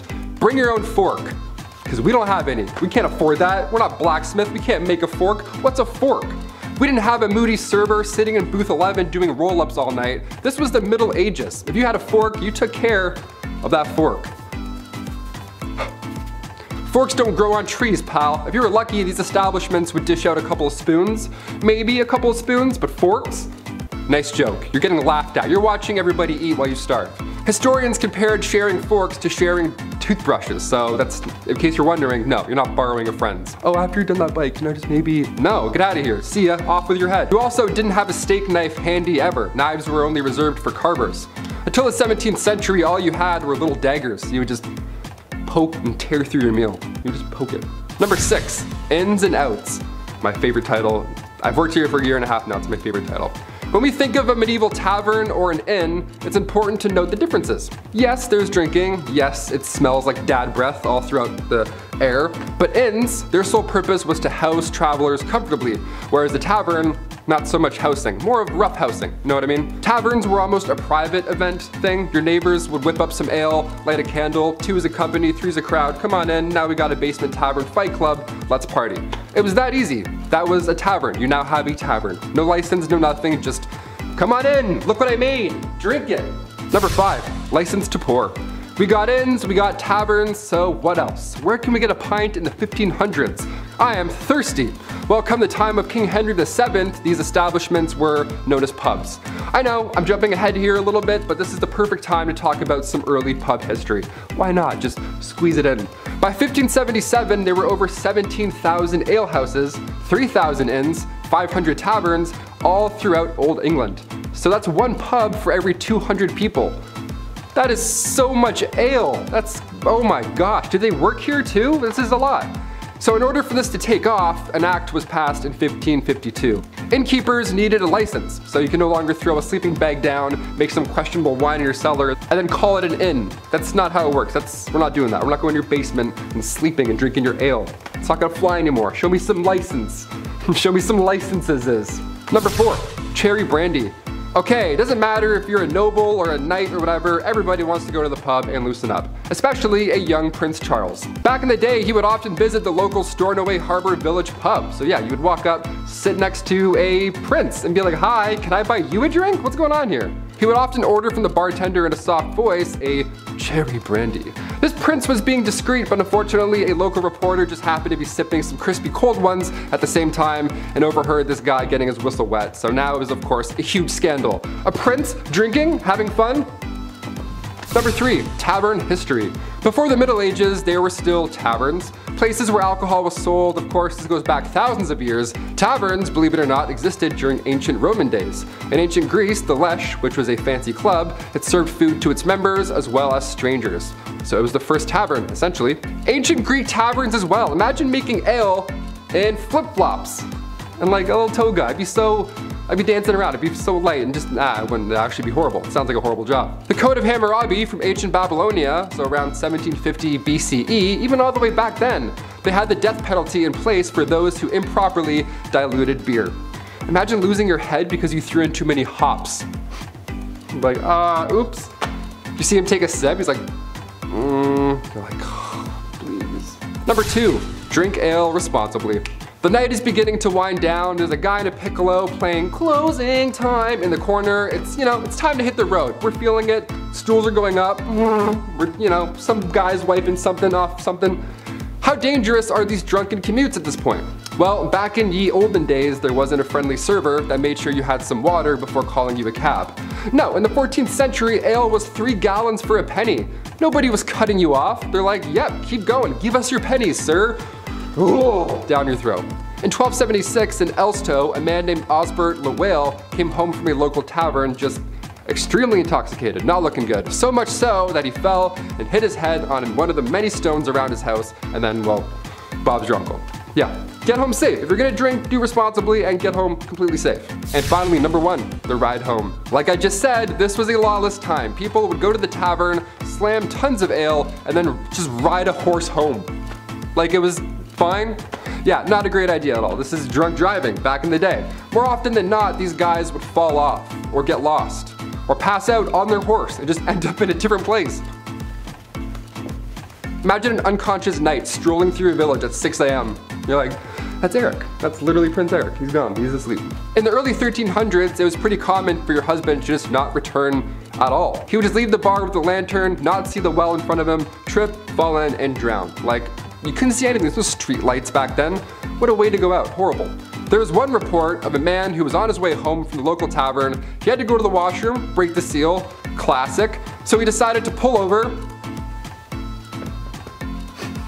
and then go and relieve himself in the pond. But during so, he fell in and then drowned.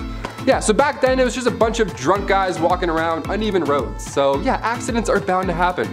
Guy's not even intoxicated, he's like, God, this road sucks. Number 10, property. It should be no surprise to anyone watching this today, but women's rights and the treatment of women was not everyone's priority in the medieval ages. Dudes were just mean. I'm sorry. Where did it all stem from? I'm not sure. I'm just a guy with blue eyes, and sometimes I say funny stuff. But what I do know is that women were treated more like men's property, which is, that sucks, that's gross, no one likes that. Which they are not, thank you very much. Sometimes women were traded, like currency, for livestock animals, land, and just business dealings in general, because women didn't have a say in the matter. Like, I'll give you 2 goats for my daughter, here you go, dude, which is just, that's not a fair deal, dude. That's not a trade, man. Not a trade. Number 9, promising young woman. Remember when I said if I talk about medieval times, I was gonna bring this up?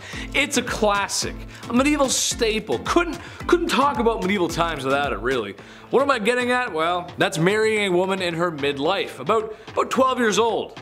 Yeah, I know, it's gross, deplorable, despicable, naughty, and just unsavory. Okay, so people only lived to their mid-30s and 40s back then, so time is of the essence. Sure, I get it, but come on, man. I am hereby banning any cradle robbing or diaper sniping. That includes the dudes who out of high school and they're dating a woman still in high school. I'm banning it, that's it. Chetty says no. Number 8, bedroom watch party. Okay, let me paint the scene for you. It's 2009, you just finished pre-drinking and watching the latest episode of Jersey Shore with your friends. There's enough hair product in your hair to keep a bowl of lime jello still. You slap on some Uggs and head to the club. You meet someone who's cute AF. Maybe it's the tequila, maybe it's the apple bottom jeans, but you want to come home with this person. Instead of making it to your bedroom, a bathroom nightclub is now your domain for love. People walk by and witness your actions, but you do not care because this is your life and it's 2009 and you can do whatever you want. Okay, so that, but medieval times. Yeah, it's not a nightclub, but people would just come into your bedroom to witness that you went through with it on the marriage. Nobody wants that. That's just weird. That's not normal. Come on in. Me and my wife are about to... Come on in. Number 7. The Hunger Games. In the not so common case of a woman trying to divorce her husband because, you know, she's most likely not being treated very well and she's just not allowed to divorce and it's really just a messy time for women. How do you lose a woman? You forget to cherish her. Or you fight in combat to determine who wins the divorce. And by winning the divorce, I mean whoever wins lives. Yes! This was something that was actually done in medieval Germany. Basically, there's a little arena. Husband gets put into a hole to make it fair, I guess. There's a sack of rocks and a club, and then you just full send it and start swinging at each other. I feel like most divorces suck. Not that I would know, I've never been married, but I mean, come on, are the married people really telling me at home right now that they want to swing rocks and clubs at each other? I don't think so. Number 6. Gross. Genghis Khan, maybe the most down bad dude to ever get on a horse and do what he did. Well, maybe except Arthur Morgan, but he's not real, even though I wish that chiseled, handsome, rugged man was. Despite my daydreaming fantasies, I'm here to talk about a really bad dude, Genghis Khan. Medieval conqueror and womanizer.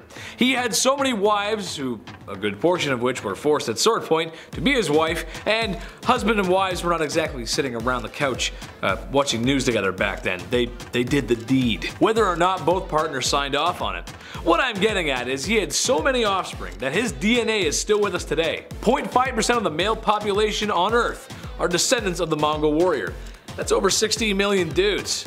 That's just insane, bro. Number 5, the moss. I ain't gonna come in here and tell you I know what it's like to be a woman or pretend I understand. There's been lots of great photos of humans that have been taken throughout history, but one that we miss for sure is when I was a kid and I learned what happens to women on those special couple days of every month. Not shock, just confusion. The look on my face, it was priceless. I wish y'all could have seen it. We got things mostly figured out now though, but think about the past. Medieval times, not an understanding time for ladies. There were just no products to help in that scenario. So, have you ever wondered what they did? I did. Weird thing to think, I guess, but oh well. Moss pads, yeah. Take some moss, you wrap it up in a cloth, bada bing, bada boom, now you're in business. Which actually is really smart when you think about it. I never would have thought of that, but I'm a dude, so I wouldn't think about that. I don't think about those big thinking thoughts and things sometimes. I'm just a big dumb guy. Number 4, witch hunt. This is also a time where if a woman speaks out of line, or does something to upset the feng shui of things, there's a good chance she will get labeled a witch and burned at the stake. This was becoming an issue because, well, it was becoming a witch hunt, meaning anything that was slightly not cool or basically anything people feared or disliked could be labeled witchcraft, and thus likely an innocent woman would be burned at the stake. I mean, it sounds like they had it down to a science, really. Woman does something crazy, we'll bring out the charcoal briquettes. No, see, that's not right. It's not like they could have done this amazing thing called investigate. You know, see if the woman was actually innocent or the claims that she was a witch because she wants to be paid a fair wage like a man. Doesn't really sound like witchcraft to me. Maybe don't be so hasty to bust out the pitch and torches. That's all I'm saying. Number 3, you gotta do what you gotta do. I know what it's like to be down on your luck. Trust me, it sucks. It's not fun. But you budget, save, and work hard. You'll be back in the black before you know it. Women of medieval times got up and went to work. The kind of work a lot of women were forced to do because of circumstances. The oldest profession in the book, selling booty. It's been happening since day one and it won't be going anywhere soon. Now, I'm not here to condemn that kind of work. And funny enough, in medieval times, it was considered to be an actual profession. I just feel if you're gonna be in that line of work, it should be your choice. I'm a Las Vegas kind of guy. I love gambling, boozing, and the freedom to do what you want after strolling out of a casino after too much drinking and gambling. If you know what I mean. Sometimes you gotta do what you gotta do to make the bread, and they just had to do what they had to do. And that's it. Number 2, Hell Hath No Fury. Princess Olga of Kiev was a prime example of hell hath no fury like a woman scorned. Long story short, her husband was torn apart by trees. Some gruesome stuff. It was actually, if you look at it, it's not nice. So like the Sith on its worst behavior, she plotted her revenge. When 20 men she deemed were all responsible for her husband's passing were coming into town, she had a large ditch dug where they were buried alive. That is so heinous. I can't even. She then extended a welcome to more of the men responsible. When they arrived, she invited them to wash up in her bathhouse, where she had the doors locked and the place torched, like it was a witch hunt or something. Just had them cooked. Just cooked them up. But I mean, they burn women, so why not? Why not cook some dudes? Okay. Number 1, honestly, who throws a shoe? If you've ever been to a wedding, then you've probably seen the bride throw a bouquet of flowers to waiting bridesmaids and other lucky ladies. Because the lady who catches the flowers is the next woman to be swept off her feet and to be married. Put a ring on it. Kind of ending on a wholesome note here, which is kind of nice, but it's still a little messed up. Hear me out. In medieval times, it wasn't flowers, it was shoes. At first, it doesn't seem so bad, right? Shoes. We'll throw some shoes around, why not? Besides, you know, the shoe being thrown too hard, you won't want to catch a loaf on the side of the head. That would hurt. I think we forget how filthy our shoes can be. I mean, they walk through everything. Dirt, mud, blood, and if you're in medieval times, having a good old-fashioned wedding in the village probably meant some manure. Eek. Well, I'm all about tradition, but maybe we could throw the flowers instead. They just smell better, and you know, there's less poop.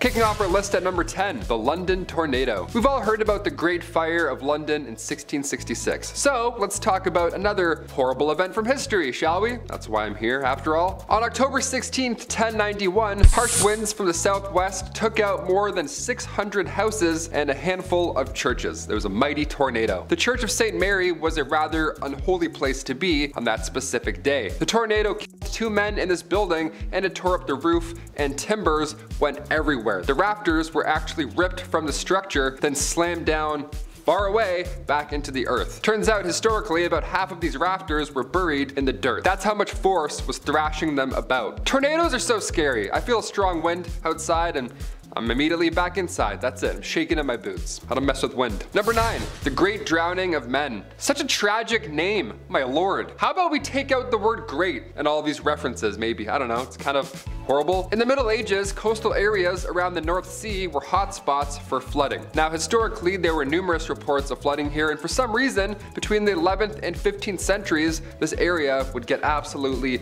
destroyed. It would get completely swamped. And it's even larger than you could possibly imagine. The St. Marcellus flood took place on January 16th, 1362. Now the death toll here, I mean obviously it's impossible to tell for sure, but historians believe it was at least 25,000 people. That's horrible. Atlantic gales were to blame for the rush of water, because this event also goes hand in hand with the Great Wind of 1362. The Great Wind, awesome. The Mighty Wind, like it's not great at all. It's not really good. Number 8, one name. This next one here blows my mind. I never really thought about this before, but what was it like before we had surnames? Surnames were introduced to us in England in 1066, but before then, well, you were just Greg, period. That's it. There was another Greg, well, that was it. Now you guys had to fight till the death. No, I'm just kidding. At first, surnames were a little bit different. They were descriptions almost about the person you were meeting. So you'd meet a guy and he would say, hey, I'm Greg Red. Red signified his red hair. Makes sense. Greg Red, Greg Gray, he's getting a little old. Got it, Gregs, we're good. But the best part, your name could actually change over time because your description and then your appearance would also change. So one day you would meet Greg Red, but eventually his hair would fall out, he would age, then get stressed because, you know, he's living in the medieval times and all. And then once that happens, your name would change to match your new description. Now you're Greg Ball. Ball back then meant bald in Middle English, so everyone had the last name Ball. Isn't that amazing? Next video, I'll be Taylor Ball. I'll just be bald. Why not? Just change it up like Heisenberg. Number 7, medieval meals. Yes, I hope you're eating while you're watching this. If so, give it a thumbs up, take a big bite, and good luck. Seeing as the holidays just passed, I figured there's no better time to mention a medieval holiday tradition. I'm glad we don't do this one anymore. This one's pretty gross. Swans today, they're beautiful. We see them traveling in pairs, and we don't hunt them down because, well, that would be insane, right? Medieval days, swans were hot property. They were a delicacy of the upper classes. Christmas swan pie. Nice, here you go, for you and yours. Enjoy, Merry Christmas. I would be crying on Christmas Day if I saw this on the table. They would actually stuff swans with beef, which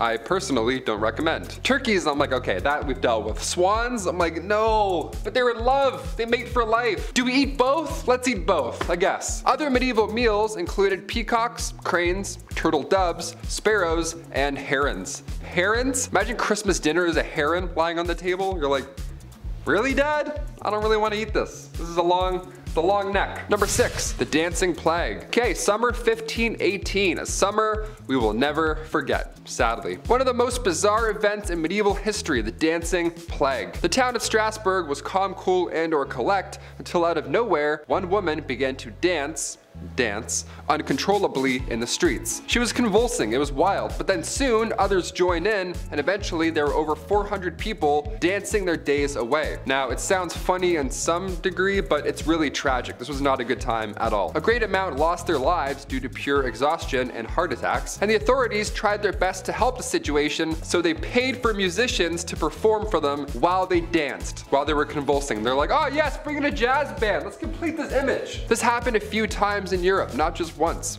Between the 14th and the 17th centuries, we still don't know what exactly happened, but there were dance plagues. It was a common occurrence. All we know is that it was some sort of illness. It was not like Step Up. It wasn't a fun thing like Step Up at all. No one's just popping and locking in the streets. They're like, hey, nice, let's bring in some music. This is great. No, people were very sick. They were very ill. Number 5, Shroud of Turin. They say art is subjective, but what does the Shroud of Turin really show us here? Is it JC? Is it Jesus Christ himself? Many believe the cloth shows an image of Jesus when he was crucified, and once you see it, it's hard to argue otherwise, hard to get out of your mind. Radiocarbon tests do date the cloth back to around 1260, and recent studies suggest that shroud was used in medieval church plays that would depict this exact scene, the resurrection of one Jesus Christ. What do you think? Accurate representation or another case of face pareidolia? Face pareidolia is when you see Jesus and things. I look at our producer Chris, I see Jesus every day right there. A little bit more jacked than Jesus, but you know, same image, more or less. Number 4, summer is cancelled. Back in 2013, scientists discovered a volcano on Lombok Island in Indonesia that went off sometime around May into October 1257, and scientists all agree that this eruption was the largest blast that the Earth had seen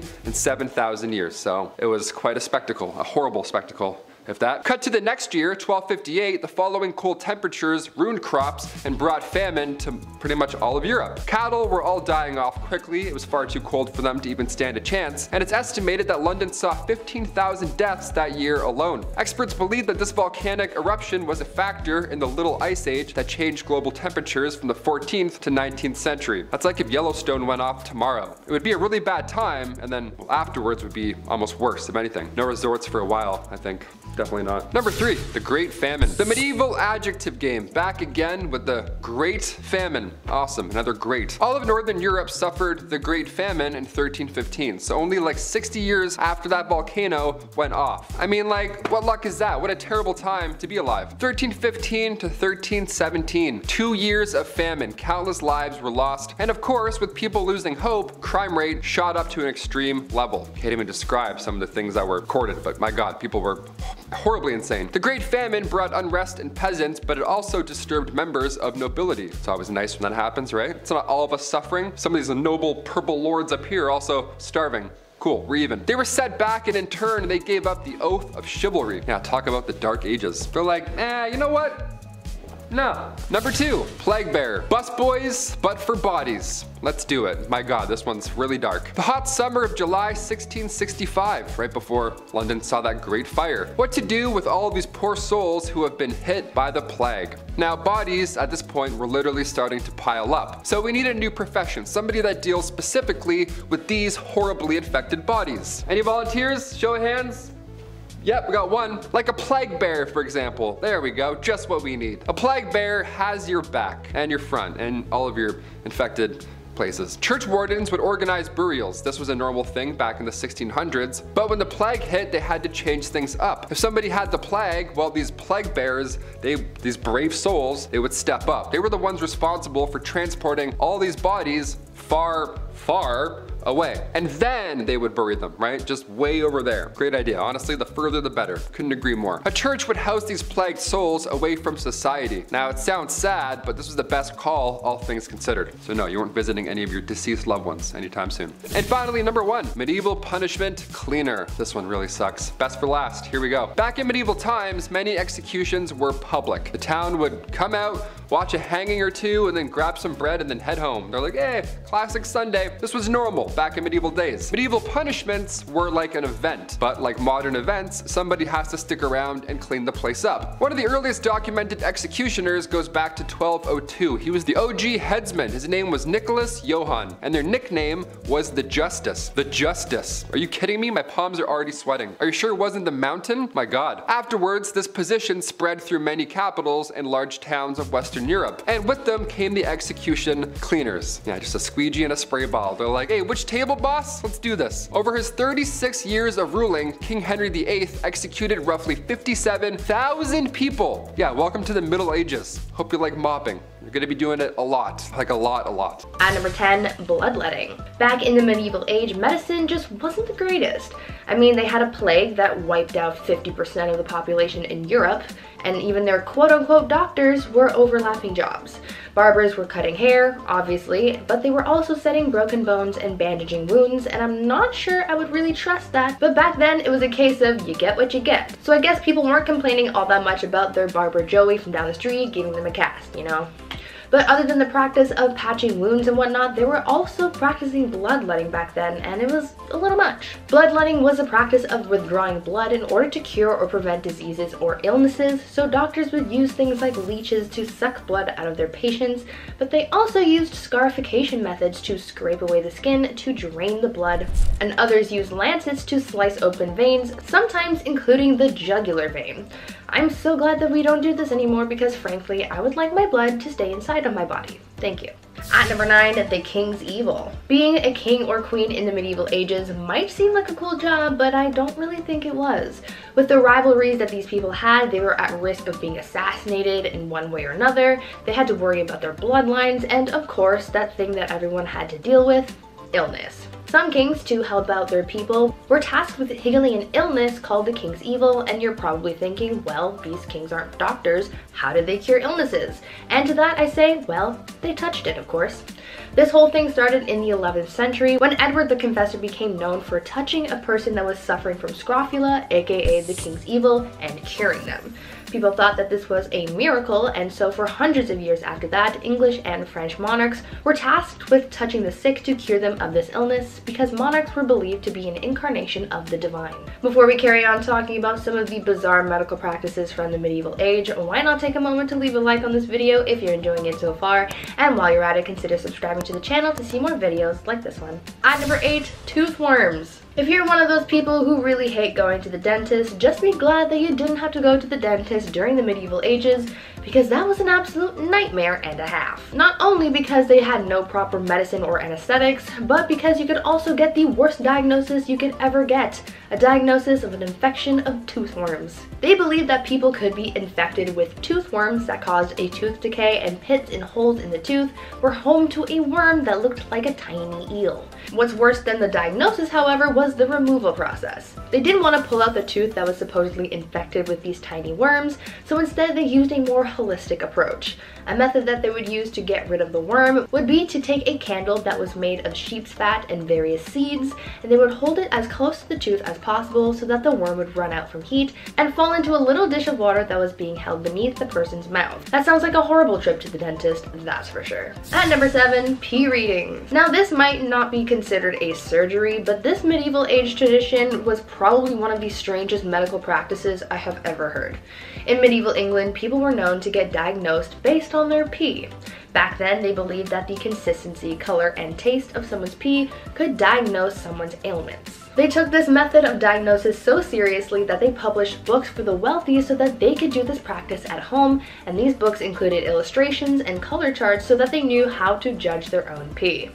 According to their text, if your pee was white, then it was the ideal color, and that meant that everything was working just fine. If it was wine colored like blue or black, then that meant that something was very wrong. And if it was green, then you were basically on your last leg and you should probably get your will in order. Now, I'm not sure how accurate these readings actually were, since medicine was basically non-existent back then, but they tried their best with what they had, I guess. However, I'm pretty sure you don't need a book to tell you that if your pee is wine colored, that's a bad thing. At number 6, eye surgery. Our eyes are very sensitive, which is why it's so important to keep them healthy. Oftentimes when something is wrong with our eyes, we naturally go and get them fixed. But back in the medieval age, if something was wrong with your eyes, you really had to think long and hard about whether or not you really wanted to get them fixed, because the procedure to fix your eyes sounded like an absolute nightmare. Back then, when someone had cataracts, a surgical procedure called needling was performed, and it involved having a doctor push a thick black needle into the patient's cornea. Remember, there was no anesthesia back then, so you were just raw dogging this entire experience. After the procedure was completed, the patient would usually be left with an unfocused eye, described to be similar to a camera without a lens. That didn't necessarily matter to everyone, because while it would be hard to read the Bible, it would still be okay to plow a field, and as long as they could work, that's really all that mattered. At number 5, kidney stones. Now, I can't say that I'm all that familiar with the way that kidney stones are treated these days, but I would assume that it is very different and not as terrifying as how they were treated back in the medieval age. After learning about this, I'm convinced that this could double as a form of torture. Basically, how it went down is a physician's assistant would be sitting on top of you while you had your legs strapped to your neck. And then as the assistant was holding you, the doctor would stick 2 of his fingies up your little booty hole, press his fist against your pubes until he felt a hard pellet indicating a stone. After the diagnosis, then it would be removed through the bladder using a sharp instrument. Now, I've never had a kidney stone, so I don't know how painful it is to have one, but for those who have experienced this, would you rather go through this medieval procedure or just tough it out until you pass the stone yourself? At number 4, butt stuff. Even back in the medieval age, they had treatments for hemorrhoids. This illness was often associated with Saint Fiacre, also referred to as the, quote, patron of hemorrhoids. A 7th century tale said that this monk cured his illness by sitting on a sacred rock for several hours, and so in the medieval age, some physicians believed that the same method could apply to other people's butts. Obviously, that didn't work, so some other superstitious physicians came up with an alternate and more nightmare-inducing way of getting rid of hemorrhoids. If you didn't want to sit on a sacred rock for an extended period of time, you could always get a red-hot iron tube put up your butt. Yeah, I don't think it gets any worse than that. At number 3, belladonna. Belladonna, deadly nightshade, whatever you want to call it, doesn't make it any less poisonous. This plant is one of the most toxic plants around, but that doesn't mean that people haven't tried to use it in their personal use. Normally, we want to stay away from toxic things like chemicals and X's, but back in the days of old, people said full send and used belladonna as eye drops. Yeah, That's right. Even though this is literally poisonous, they thought, let's put it in our eyeballs. The organs that we use to see, because that's a bright idea, right? Many people, mostly women, used eye drops made out of deadly nightshade because it changed the size of their pupils to make them look more starry-eyed, and that was seen as a beauty trend. In moderation, these eye drops wouldn't really cause too much damage, but prolonged use of the poison could see some serious health concerns like stiff muscles, short-term memory loss, confusion, disorientation, and in some cases death, because it could literally paralyze your heart. And if you're thinking, man, I'm so glad we don't do that anymore, then think again, baby, because if you've ever been to the optometrist and you've had your pupils dilated, guess what they use? That's right, belladonna. It's not harmful to put just a couple drops in your eyes and not to do it again for a while, but if you get your hands on it and start using it too much and in high dosage, then you're in for some trouble. At number 2, trepanation. Trepanation is the process of drilling or scraping a hole into the human skull. Yeah, I know, that doesn't really sound like fun in the slightest, but back in the olden days, people did it, and it was a relatively common body modification for some reason. This practice was done in all sorts of cultures throughout different periods of time. During the medieval ages into the Renaissance, trepanation was used to treat epilepsy and mental disorders. This practice also dates as far back as the Paleolithic period. In ancient Peru, trepanation was done using a ceremonial knife called a tumi. In ancient Greece, it was done using a drill. Polynesians used sharpened seashells, and in Europe, the procedure was done using sharp flint or obsidian. Though we know that in the medieval times and the Renaissance, trepanation was considered a medical practice, in ancient times, the reason for this practice is still uncertain. It could have been to try and fix damage from a head trauma, but it's also believed that this practice was done to heal mental problems, release toxic spirits, or even as some kind of ritual. And finally, at number 1, knife hand. Now this one is by far the craziest medieval surgery in my opinion. So you know Captain Hook, right? He's got a hook for a hand. Well, this guy I'm gonna tell you about has Captain Hook beat by a landslide. A 6th century medieval burial was found in Italy, and it revealed a male warrior who had a knife for a hand. Yeah, this man had a knife instead of a hand. This warrior had his hand amputated. However, the reason for said amputation is unknown. In place of the lost hand, the prosthesis was a blade. Now, I don't know if this guy lost his hand in battle or something and they just gave him the best that they could, and that was a knife as a placeholder, or if he just willingly chopped off his hand so that he could have a knife hand. But either way, that is so badass, and I would have loved to see this guy in battle. Kicking off our list at number 10, rat poison. Yeah, this one's pretty gross right off the hop. During the 16th century, it was common to fill your house with arsenic trioxide to keep rats from your food supply, right? You don't want those guys hanging around. They're bringing the plague in, a little nasty. Barbara Gilbert of Leicestershire, she thought that she was grabbing flour and ended up mixing this stuff with milk. That was a really bad mistake. She thought she was preparing a meal for her family when really she was about to poison them. Now, it's horrible to say, but Barbara, she took a sip, thankfully, before her family, and then she was thankfully the only person who lost their life because of this, poison that they made. It's tragic, but it could have been much, much worse. Everyone dying because of a rat poison plague? That's pretty horrible. But it happened again in 1599 when Margaret Morland thought she was giving her husband ale. Really, it was arsenic trioxide and water, aka not ale. God, that would really suck. What a horrible mishap. Number 9, famine. Back in medieval times, food supplies solely relied on good weather and proper harvests. And obviously lack of rats definitely helps. If the seasons were dry, people of course starved. More often than not, common folk would survive on rations of berries, corn, and wheat. Now the lack of food of course led to disease. Now if they didn't starve to death, illnesses like tuberculosis, smallpox, typhoid, influenza, and mumps often did the trick. The Great Famine of the early 14th century was historically awful. Between 1315 and 1322, it rained for 150 days at a time. That's a lot of water. Western Europe was a mess. These conditions took the lives of 15% of England. Farmers couldn't plant or harvest crops, and the winters during these years were historically bad as well. Insane rainfalls and severe freezing. We're still struggling to adapt to weather changes today, but imagine the dark ages. Weather sucked every day. It was horrible. Number 8. Weather witch. Aside from that little ice age I just referenced, what was the weather like for most of these medieval travelers? 5 seasons of Game of Thrones. They talked about winter coming, but what were those winters really like? People in the 1400s believed that bad weather could be caused by the behavior of wicked people, like killers, those who sin, incest, that was a pretty bad one. Game of Thrones would have been screwed off the hop. That would have been a lot of horrible weather. Even family arguments were to blame. You talk back to your mom, next thing you know, the crops are frozen.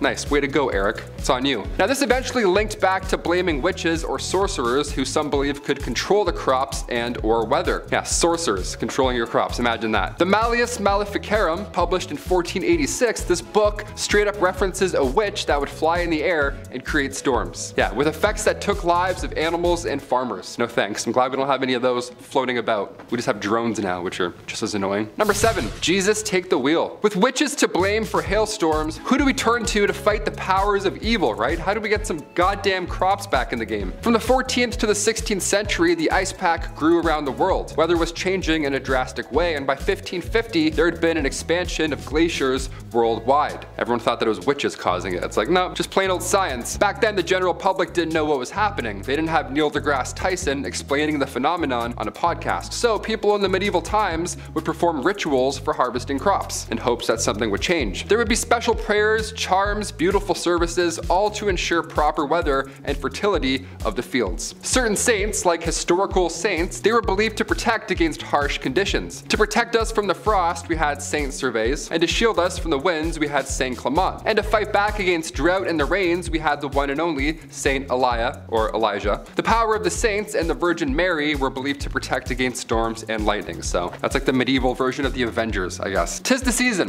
Thank you, Saint Mary. Let's keep it dry. Canada has a huge storm coming tonight, so could use some of that saint power ASAP. Number 6, violence. Imagine going outside in medieval times. Is it dangerous? Is it lonely? Is it full of criminals? What's it like? What were those odds like just to get home? Street violence and brawls in taverns were as common as they are today. And like we saw a few times in Game of Thrones, peasants got a bit fed up from time to time. Yeah, can't imagine why, huh? Vassals would revolt against their lords. This happened historically a few times. The rebellion of peasants in Flanders, this went down in 1323, and then 60 years later, England saw the peasants revolt in 1381. A lot of peasants getting fed up. Yeah, I would assume. I'm surprised it took that long, really. Number 5, pole vaulting. The day pole vaulting was born was December 25th, 1521. It was a Christmas miracle, some would say. A laborer named Robert Baker, he was heading home from the church after a Christmas gathering. Severe floods interrupted his normal commute home, classic medieval flash floods. So Robert Baker, the quick thinker that he is, he grabbed a tall pole and he just vaulted his way over this new stream that had appeared. And then he continued home. He just carried the stick home and he was like, what have I done? What have I invented? Now at Bumblebee, we don't recommend this as a commute. Don't pole vault over things in general, unless you're a professional, don't do that. Because later on, when attempting that same stunt, Baker's pole snapped mid-leap and he ended up drowning. Yeah, the poor guy bridged to Terabithia himself. You don't want anything to happen like that. That's really bad. Again, in 1540, a similar case. Somebody tried to leap over a pond, but the pole wasn't strong enough and it broke and they drowned. Do you pole vault? If so, comment down below how scary it is to learn, because I'm interested. I don't know. Number 4, falling bacon. If they ever made a Final Destination movie that takes place in medieval times, that'd be an odd pitch. This would be the opening scene, for sure. This is crazy. Not sure how true this is, but if so, oh boy, my palms are sweating. It was February 12th, 1543, and Elizabeth Brown was working as a servant in the household of a man named Hugh Talmash. Now this was over in Huntingdon. Things were going swimmingly, I guess, until a tragic accident occurred. Elizabeth was the victim of a freak accident while sitting by the kitchen fire. A massive unsliced chunk of bacon was suspended in the chimney above her to smoke over time, and that day the rope decided to just go, and then said bacon ended up crushing her. Now, if you're smoking meats, don't put it above or near you. That's a bizarre way to smoke meat. And also, if you're smoking meat, must be nice. That's a crazy charcuterie board. Number 3, outhouse troubles. This next one really stinks. My gosh. If you're eating food right now watching this, maybe skip to number 2. I won't take it personally. Here we go. On June 2nd, 1523, a Cambridge baker named George Duncan went out to his back garden to use the medieval outhouse, aka the cesspit. Now today they're built a little differently, but back in the day it was a massive hole with a wooden rim. It wasn't pretty, it didn't smell great, it was horrible, it made you sick. Now Duncan, the poor lad, rumor has it, he was a little intoxicated, and Duncan, while doing his business, fell into said cesspit, leading him to suffocate to death in the worst way imaginable. Now it sounds like a crazy way to go in medieval times, but it can happen today as well. Because in 2014, 2 people lost their lives trying to recover a cell phone that fell into a porta potty. Yeah, imagine that. Losing consciousness in feces is a dangerous place to do it. That's very horrible. That's a horrible way to go out. That's the worst way to go, I think. That's the worst. Number 2, clocks. Yeah, if you think a piano falling on your head is insane odds, now imagine a clock. Welcome to the medieval times. The 16th century saw the beginning of clockmaking, and early on these things, they were units. They were massive. Great-great-grandfather clocks, these early mechanical pieces, they were made of metal and were chock full of machinery. Weight equals danger, and in 1513, a man named John Townsend was holding an iron clock, very proud, when all of a sudden it slipped from his hand and it hit the young man right next to him. William Brett. It hit him right in the forehead, and the next day Brett died of his injuries. Guy died because he got hit with a clock. What a way to go. And finally, number 1, horse racing. I think it's general knowledge at this point, but standing near a racehorse equals not a good idea.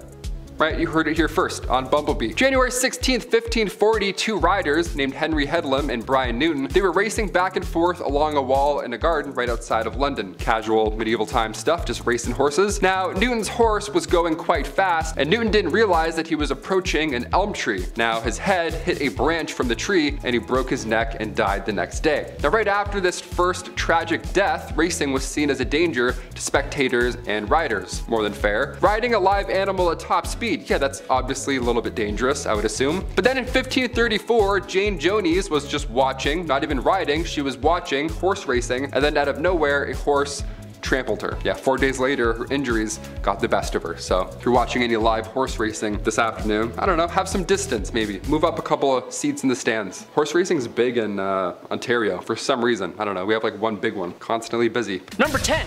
Andrew, is this you? What? There is no lighter way to put this. We talked about a court jester or a fool, but did you know that some medieval royal courts had professional farters? Yes, that's people whose sole purpose in life was to fart. I'm still trying to figure out how Andrew can fart on command, but these guys did it as a job. These guys would fart their way to being rewarded with houses and lands for their fartscapades. Fartscapades that would include passing their intestinal wind in unique, creative, musical, or amusing ways. I wonder if the mic picked that up. This quote I found from St. Augustine in City of God says, these talented individuals had, quote unquote, such a command of their bowels that they can break wind continuously at will so as to produce the effect of singing. The most famous of the medieval flatulists, no that's not a joke, that's actually what they're called, was Roland the Farter from Hemmingstone Manor in the county of Suffolk, England. In the 12th century, who could shoot water up to 5 feet. He could squirt water out of his bum while farting. Ready? Need some water? Number 9, arranged marriages. Today the marriage industry makes millions every year. Flowers, design, and of course, the bridal dresses. It's a good business, especially once the weather starts to warm up. You got options today, ladies. Sleeves or no sleeves, veil or no veil, and thousands of other dress designs that I simply just don't understand. But the beauty of it all is that you get to marry the man of your dreams. Hi. I'm not the man of their dreams, let's be honest. Or at least the best smelling one in your social circle. Definitely not me. However, for the ladies of the past, they sometimes didn't get to pick their man as her family or royal court would. A lot of marriages, especially on the high-ups, were often more of a political move than that of a romantic one. Sure, marrying for an alliance sounds cool, but man, dinner time would be like a blind date every night. That's just super awkward. So like where are you from? What's going on? Yeah. Number 8, keys to the city. You know when people say that someone got the keys to the city as a way of saying that person can do whatever they want? Well, that came from the medieval times. You see, back in ye olden times, if you lived in a walled city, when nighttime hit, they locked those gates up tight. Don't want some slimy bandits, enemy soldiers, or unwanted flatulists coming and going in the city in the dead of the night. Someone who was particularly well liked or who had done something noteworthy to gain the respect, trust, and admiration of the people would be given a key to the city, giving them the free reign to come and go as they please. We actually still do this, but obviously most cities don't really have walls anymore, so it's more of a symbolic thing, like, hey, you're great, have this little key that opens literally nothing. You're welcome.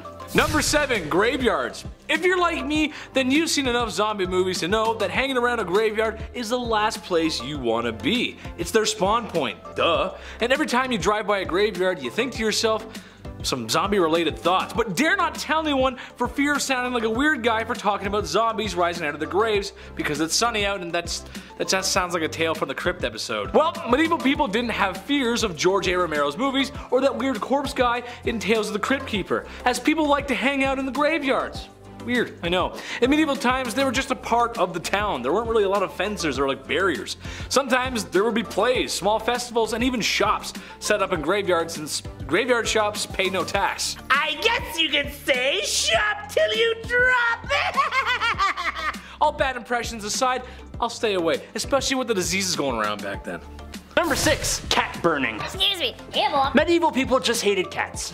A lot of the ye old people thought cats were symbols or allies of the big red with the horns. And yeah, they aren't the most pleasant of animals, but I love my cat. Yeah. Not that one.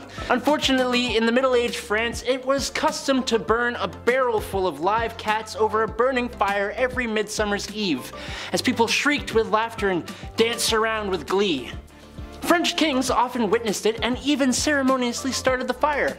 But they did much more than that too, like King Charles IX, who threw a live fox onto the fire for added variety. Or in 1648, France's King Louis XIV, then aged just 10, lit the tinder on a large bonfire in central Paris, then watched and danced with glee as a basket of stray cats was lowered into the flames. A man who wrote to his brother about the celebration of coronation of Queen Elizabeth I wrote, "Last Saturday, the coronation of Queen Elizabeth was solemnized in the city with mighty bonfires and the burning of a most costly pope, carried by 4 persons in diverse clothing, his belly filled full of live cats, who squalled most hideously as soon as they felt the fire." What the hell? Number 5, castles. Besides a knight in shining armor, what's the first thing you think of when you think of medieval times? Castles! Yeah, obviously. Yes, I'm talking about castles, but bear with me here, just hear me out. Okay, so when we were kids, we all wanted to live in a huge mansion, right? I mean, who doesn't? I wouldn't though, because, well, it would be a pain in the neck to clean. As you grow up, you start thinking about weird things like that. It would be really difficult to clean. But it's a common wish nonetheless. Well, castles basically are medieval mansions, except with a little twist. These castles are also designed with military strategy in mind. So imagine, if you will, you have a world where your parents have a mansion, but they had to add guard towers and an armory and a battalion of soldiers just in case the next kingdom over gets a little too frisky. The positioning of the castle was also very important too, some built by the coast, on top of hills, and even some inside of mountains, all in the name of protection. To me, that's like some Purge level reality where wealthy homes have to be built with defenses in mind. It's kinda messed up. Number 4. Fair. Punishments for crime in the Middle Ages were different from they are today. Capital punishment happens now still, like it did then, but we don't really put people into exile so much anymore.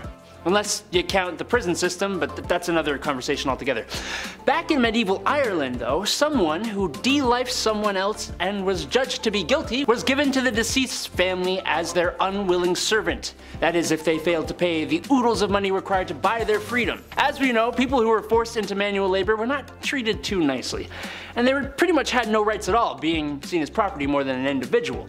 This means that the family that now owns said person could do whatever they wanted with them. Their life was basically forfeit. Now, if the person who ended the life of one of your beloved family members was now given to you to do whatever you wanted with them, what would you do? Yes, me too. Probably. It seems fair to me. Leave the punishment to those who are most affected by the crime. Number 3, Shark Week. Aunt Flo. She shows up sometimes during those delightful few days that ladies have. I hear you, I know. I'm not a lady, I don't know why I said that. I'm just trying to relate to the audience. But have you ever wondered how things were dealt with before the modern world of feminine hygiene products? Today, you got options, but back then, well, they didn't really exist. Ladies had to come up with methods and honestly, the beginnings of what the products would eventually evolve into. A lot of times it was extra cloth or rags were used, perhaps where the expression on the rag may have come from. Now, I have no issue talking about this because it's natural, it's a part of life. I'm a grown-up, dude. The tradition of this point is in the tradition of hiding it or being ashamed. That's what started in medieval times too, unfortunately. And sadly, it's carried over to today just a little bit. Some even consider cramps to be a punishment for Eve's original sin back then, which is just so stupid. Things have gotten a little better, but I think you can all agree with me, ladies. It's time for everyone else to grow up a little bit. Number 2, trick or treat, it's Christmas. What? Sorry. In Northern Europe and Scandinavian countries, Yule time meant adopting the tradition we are familiar with from modern Halloween. Dressing up like your favorite spooky characters. Or what it is now, trying to one-up your friends with the hottest insert occupation here costume you can. They didn't dress up as sexy cats or nurses though. But from the day of Christmas to the 12th night, young men would dress up according to, quote unquote, the old fashion of the devil, and go around in the night scaring people in the streets. These young spunky lads would go about as ghosts, trolls, or other strange creatures, and in the 16th and 17th century, some men would even dress as the Yule goat, terrifying children and coming into people's houses demanding cake or cheese, then pleasantly thanking them if he received something, or whacking them with a stick if he didn't. Then the goat would just hop on out of there like this. That was cute, dude. Thanks, man. Number 1, Lord's Right. This one is just so messed up. Okay, so back in the medieval times, imagine if you will that you've just been married to a beautiful woman. Just finished walking down the aisle when the local lord of the land makes a surprise appearance at your wedding. At first you bow and welcome his lordship. That's when he grabs your blushing bride-to-be and looks at you with the snobbiest look a royal could and says, "Sorry bud, Lord's right, gotta take her for a test drive." To make sure everything's great. Yes, that's right, there was a law, or a code if you will, that allowed lords to entertain wives for a few hours. Or like a few seconds. You must also imagine this is a time when speaking out against lords for doing so would not have bode well for you or your wife, so let's just go along with the plan. Number 10. Saving your pee-pee. Back in the day, whole families, monasteries, and public meeting places would collect the pee-pee deposited in chamber pots throughout the day. Yummy!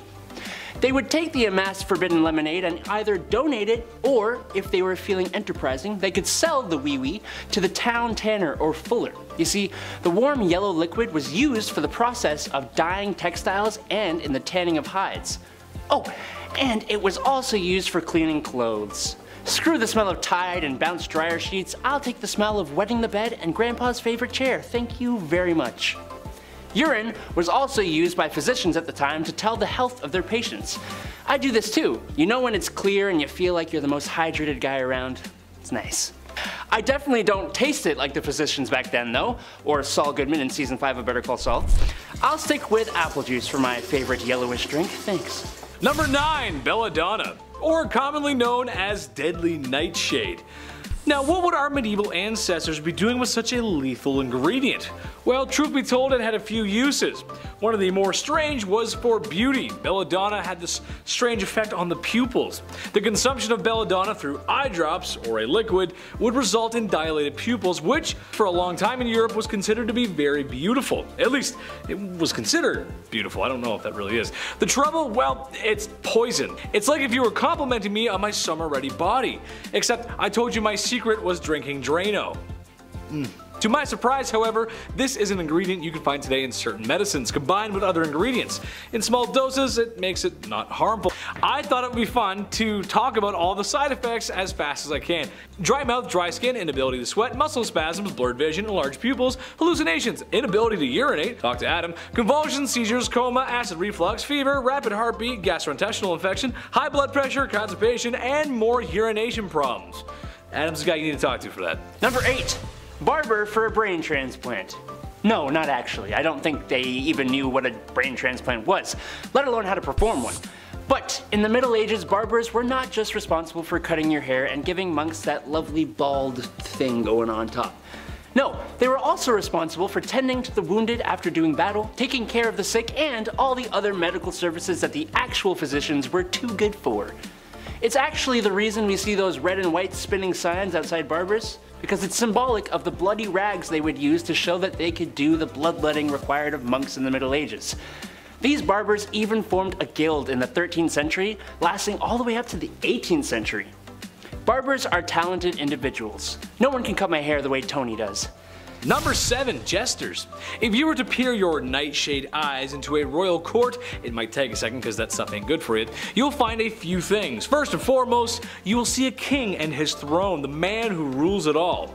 Next to him would be a most beautiful queen, the woman who has it all.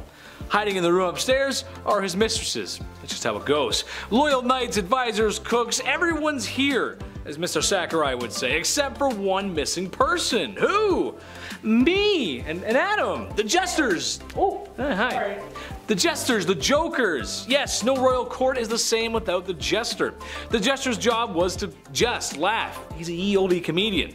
Now, it might seem like it sucks, especially because, well, they wore strange attire and that hat was supposed to resemble that of an ass's ear or a donkey's ear, depending on what you want to say. But the jester possesses a unique power. No, not the power to fart on command, that's my power. The power to speak freely, or at least more freely than most. This was a time when speaking out against the king could lose your head. The jester could speak about the kings this way because, well, everything he said was taken as a joke. Some advice I think we could all take today. Number 6. Everybody drinking. I recently went to go pick up some beers, and I went up to the cashier and I got my debit card out and prepped my ID. The cashier asked me, "How do you want to pay?" And I handed him my ID, being so accustomed to being confused for a prepubescent younger lad. He looked at me confused and said, "Nah, you're good, bro." And boom, embarrassment. This interaction would never take place back in the medieval times because literally everyone was able to drink. It was usually the case to drink beer or wine in place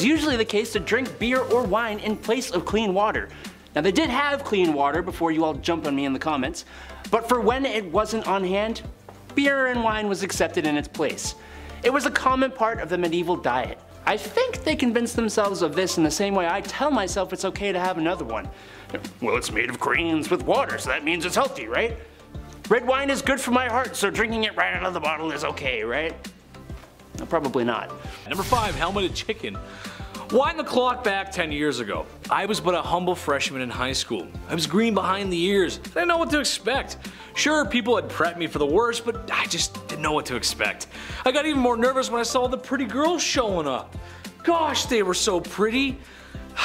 Someone want to be my girlfriend? But I relaxed. I knew I was okay because at lunchtime I was going to watch my favorite YouTube channel, Epic Mealtime. Besides this one, it's a good channel, you should check it out. We're awesome. They made combinations of food that I didn't even think were possible. I was absorbed into their culture, and who wasn't? Why do I bring the awkward time of 2012 back up? Well, that's because the medieval times had their own version of a turducken. Sort of. While it's not a chicken inside a duck inside a turkey inside a pig covered in bacon like EMT did, it's similar and perhaps off-putting for our veggie fans. Basically, there was a chicken sewn to a pig to look like a knight riding on a horse. And yes, I'm sure the chef washed his hands. Right? Number 4. Going to the scheduled delifing. Entertainment wasn't as accessible or the same as it is now. In modern times, we pull up our phones, turn on our laptops, sit in front of the TV, and there is all the entertainment we need, from battles to baby drama. But back in the Middle Ages, there wasn't much to do after you were done your work for the day. There were forms of entertainment, music, theater, games, sports, etc. But a favorite would have to be going to see the latest ne'er-do-well lose their head. Public shows of punishment were not just something you went to see when you were bored. Actually, their more important purpose was as a deterrent for anyone who thought of maybe committing a crime. And yeah, that would do the trick. It was also a good way to finalize the trial of a criminal for all those who were affected or who were part of the village. Eventually they became more of a private affair, but not entirely, with the last public delifing in the United States happening in 1936. Let's not bring this one back. No, I'm good. I'll pass. Number 3, witch trials. Speaking of scheduled delifing, witch trials, or rather, get rid of anyone who's been deemed a witch, which in case you didn't know was as simple as this. Right then, the young woman down the lane is smarter than her boys in the school. Right then folks, pitchforks and torches it is.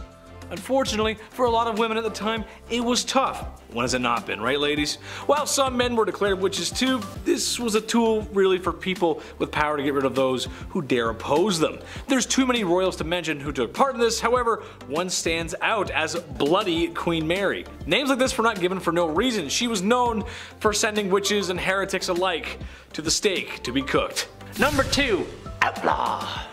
In movies and TV, characters named as outlaws, specifically in the Wild West sense, are seen as cool guys, outsiders, and wanderers with an air of mystery and possibly power. Trust me when I say it was not what you wanted to be, especially in the medieval times. If you were declared an outlaw in the Middle Ages, you lost all rights, possessions, and any kind of protection being part of society would give you, including people getting in trouble for ending your stay on this plane of existence. You were forced to fend for yourself with nothing to your name. And in a world rife with disease, wars, bandits, and very little readily available food or water, things get harsh quick. If you didn't have a buddy to turn to for help, who you knew for a fact would not literally stab you in the back, then you were pretty screwed. Luckily, I have Andrew. Right? Yeah. Number 1, ladies. Okay, so let's say you're married. Husband tends the crops. You as the wife take care of the home. This isn't a statement about the patriarchy. I'm just saying taking care of the home is just as important back then. Seriously, it is. Well, your husband comes in from tending the fields one night with a fever. Uh-oh, he's fallen ill, and now he's perished. Now you're left alone with no income and a society that's probably not okay with you working. So that means it's time to pull up your pants. Well, actually pull them down, as in a scenario like this, it would be time to work that street corner, and a lot of women did do that. The same way Adam works on building Legos in his dungeon. I joke. But as they say, it's the oldest profession in the book, and folks, it's not going anywhere anytime soon.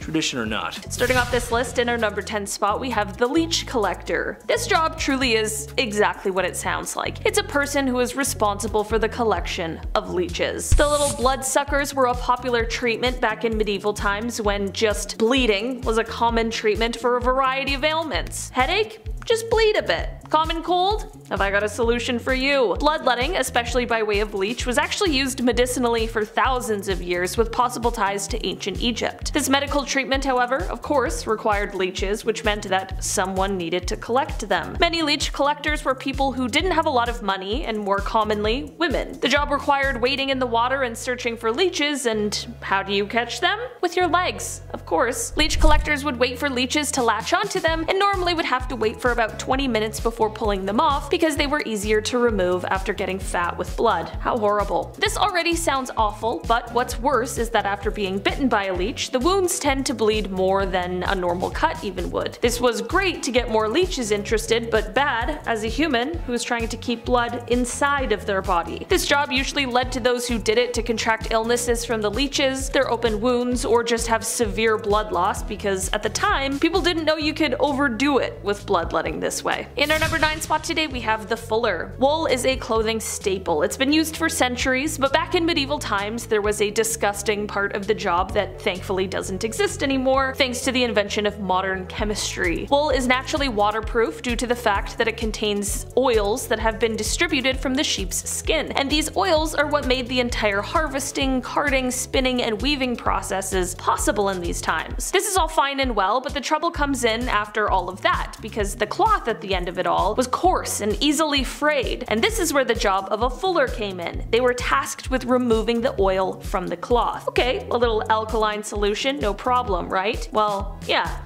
Except for in these times, the most accessible and cheap alkaline solution was stale urine. Yep, just a bunch of old pee.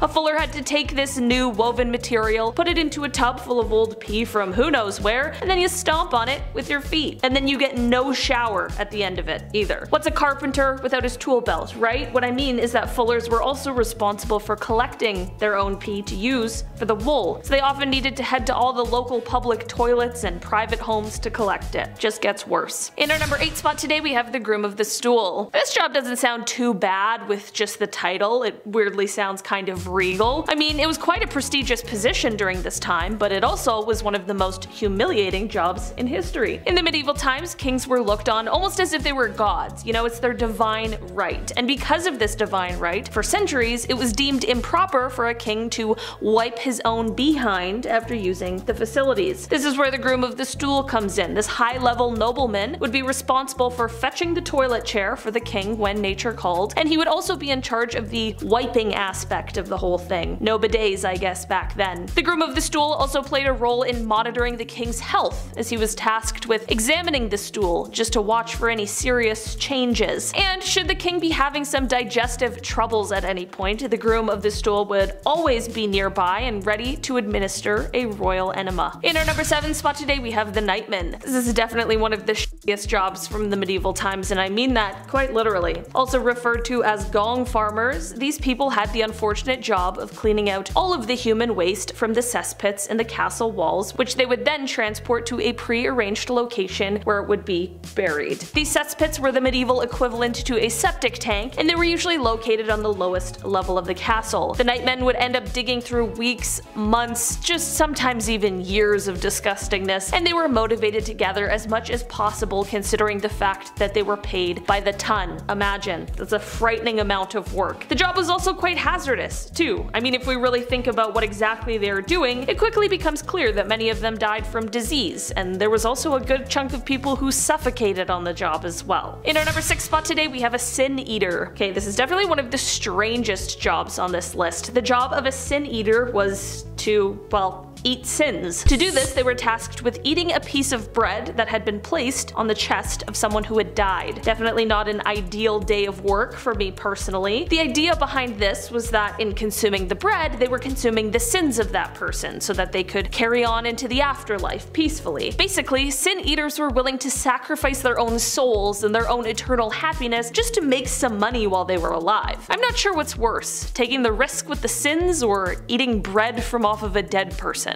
No, both bad. In our number 5 spot today, we have the executioner. We've all heard of this job before. After all, an important aspect of the medieval times was the fact that they were trying to have better criminal law enforcement, which naturally meant that a ton of people were getting executed for their crimes. While there is of course now the stereotype of people who did this work as being these huge, hooded, evil people, history shows that this stereotype is largely untrue. Most of the people who fell into this job didn't come into it because they wanted to. In fact, most people of course saw this job as being undesirable, but the job usually was bestowed upon them. Sometimes butchers were called for the job because of relevant experience, other times it was criminals who could either do the job or face their own death sentence, and most commonly, people found themselves in the job because their fathers had been executioners before them. Aside from the nitty-gritty of the job, I mean the horrors of the work itself, it's obvious, another part of being an executioner that sucked was the fact that people didn't really want to associate with you. Executioners were usually on the fringes of society and outcast, sometimes even forced to actually live on the edge of town. In our number 4 spot today, we have catgut. Back in the medieval times, they didn't have the technology we have now, or even the technology that was available in the 17th century when it came to making strings for instruments such as the violin, but they still did have violins around, so how? Well, in comes the invention of catgut, which thankfully is not made of cat guts, but it is made of sheep's guts. Okay, really had you in the first half there. Violin string makers during this time would make the strings by basically twisting strands of sheep innards together. Their job would require them to butcher the animal in a very careful way, making sure not to rupture the stomach or the lower intestines. The process could take hours just to get the required materials from the animal. The insides then needed to be soaked in a wood ash solution for a good cleaning, but they needed to be monitored at all times to ensure that they weren't beginning to spoil, which is horrible. From here, the drying process began, and after that, it was time for twistin'. In our number 3 spot today, we have the rat catcher. Another job that really is just what it sounds like. Rat catchers had quite a busy time during the medieval times. There was a rat problem, and these rats were filthy and full of disease, and someone needed to catch them. Castles were often filled with extra grain, vegetables, and herbs in the case of emergency, and this led to the perfect environment for rats and mice. Even before the connections were drawn between rats and disease, people hated them, and this is because they would eat your food. A bad rat infestation for a person without much actually could have been a death sentence for them during this time. This meant that people really appreciated rat catchers in society, although the job wasn't a great one, was clearly risky, and also was largely ineffective. Rat catchers would sometimes try and use spells, sometimes they would use herbs as a sort of poison, and sometimes they'd even use the good old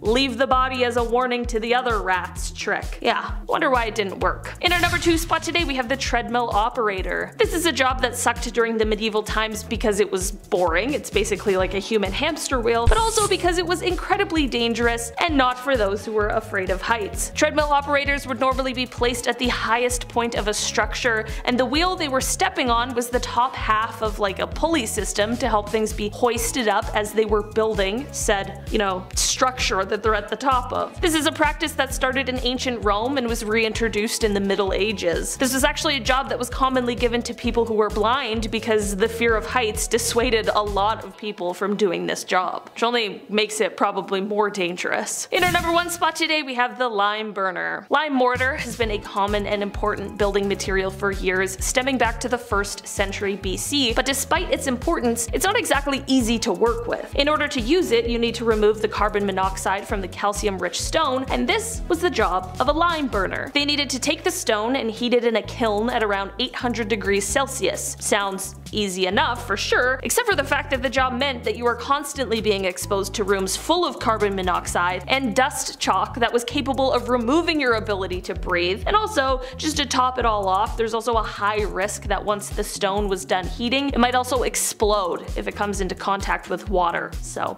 better hope none of your sweat drips down onto it or else things are not good. Number 10. Hedgehog. I bet all the things you thought people ate back then, you weren't expecting hedgehog. I know I wasn't. This is medieval times, however, and sometimes food ran short. Sometimes you gotta do things you wouldn't normally do, and that includes eating a poor hedgehog. It starts by ending the life of a porcupine or hedgehog via the neck. Ooh, gross. Singeing all of those protective spine needles, gutting the poor little guy, where it was then boiled so it would naturally unravel because you know they're always rolled up. Alternatively, you could bake them in clay for that Hannibal experience.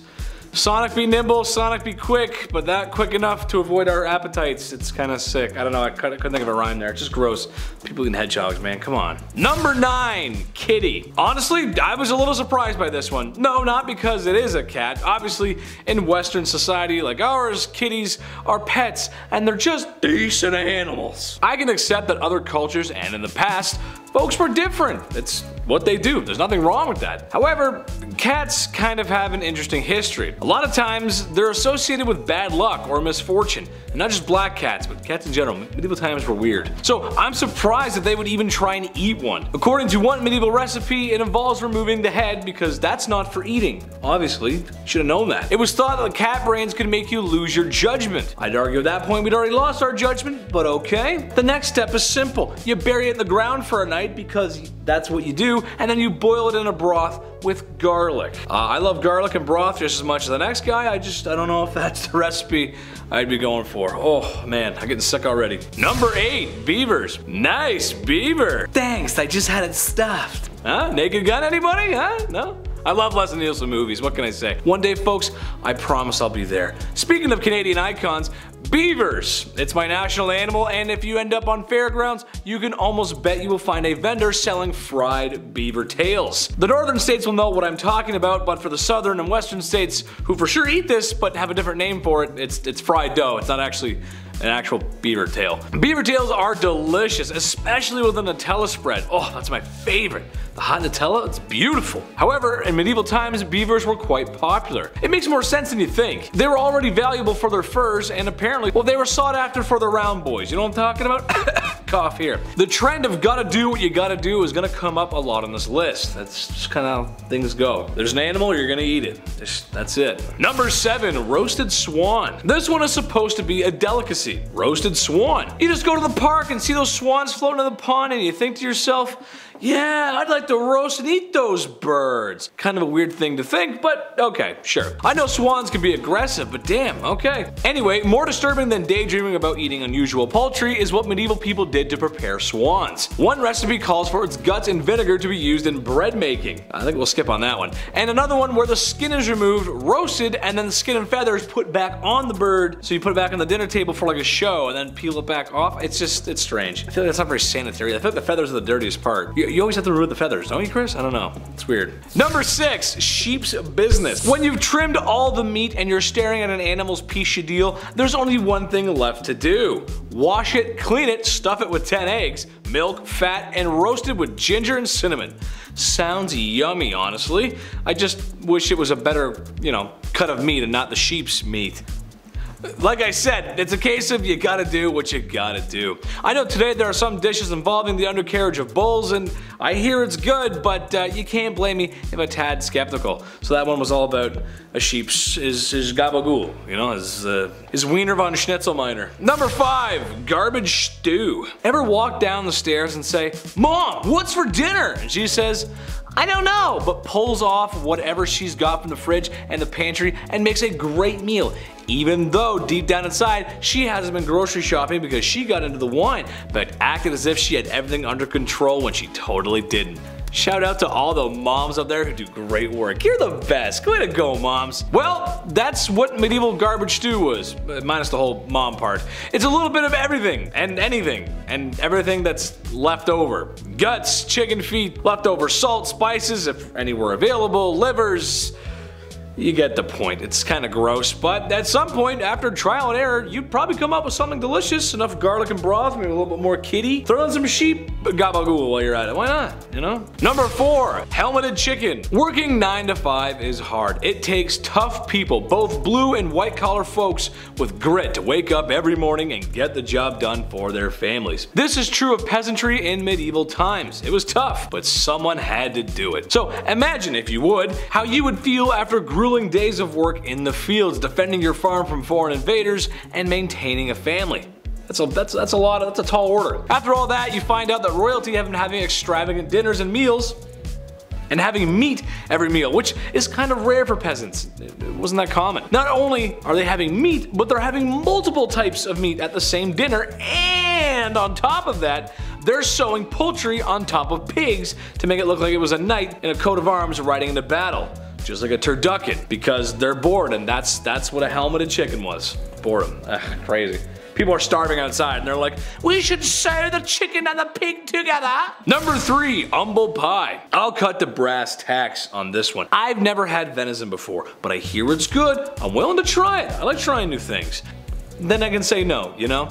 However, the entrails of a deer and other wild animals baked into a pie, that I'm not too sure of. I don't know. Maybe it's because I'm thinking about a big greasy chef who's using his bare hands, which most likely haven't been washed, and he's pounding guts into the pie like a jackhammer. The sounds, the smells, and well, it just doesn't taste good in my imagination. However, this one was quite common. It was a very common dish in medieval times. I don't know why, but it was. Can you imagine eating a entrail pie? Oh, that must be awful. Number 2, chicken beer. This one's great. You guys are gonna love this one. Beer, the elixir of life. It's how Homer Simpson functions, and honestly, I don't blame him. It makes sports fun and watching reality TV shows when you're forced to enjoyable. Beer is no modern invention, and its hoppy roots can be found in ancient times. However, the Middle Ages were no different. There's lots of beer back then. Thank God. However, let's take a look at a different recipe, if you will. This one includes raisins, mace, nutmeg, dates,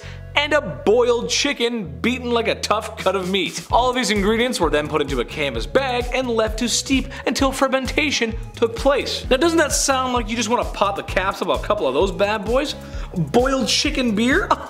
Yes, please. More like no thanks. That sounds awful. Boiled chicken beer, goddamn. And coming in the number 1 spot today, we have lamprey. Wait till the editor pulls up a picture of these bad boys. Hideous, ugly fish with lots of little sharp teeth around a suction cup mouth, perfect for sucking blood.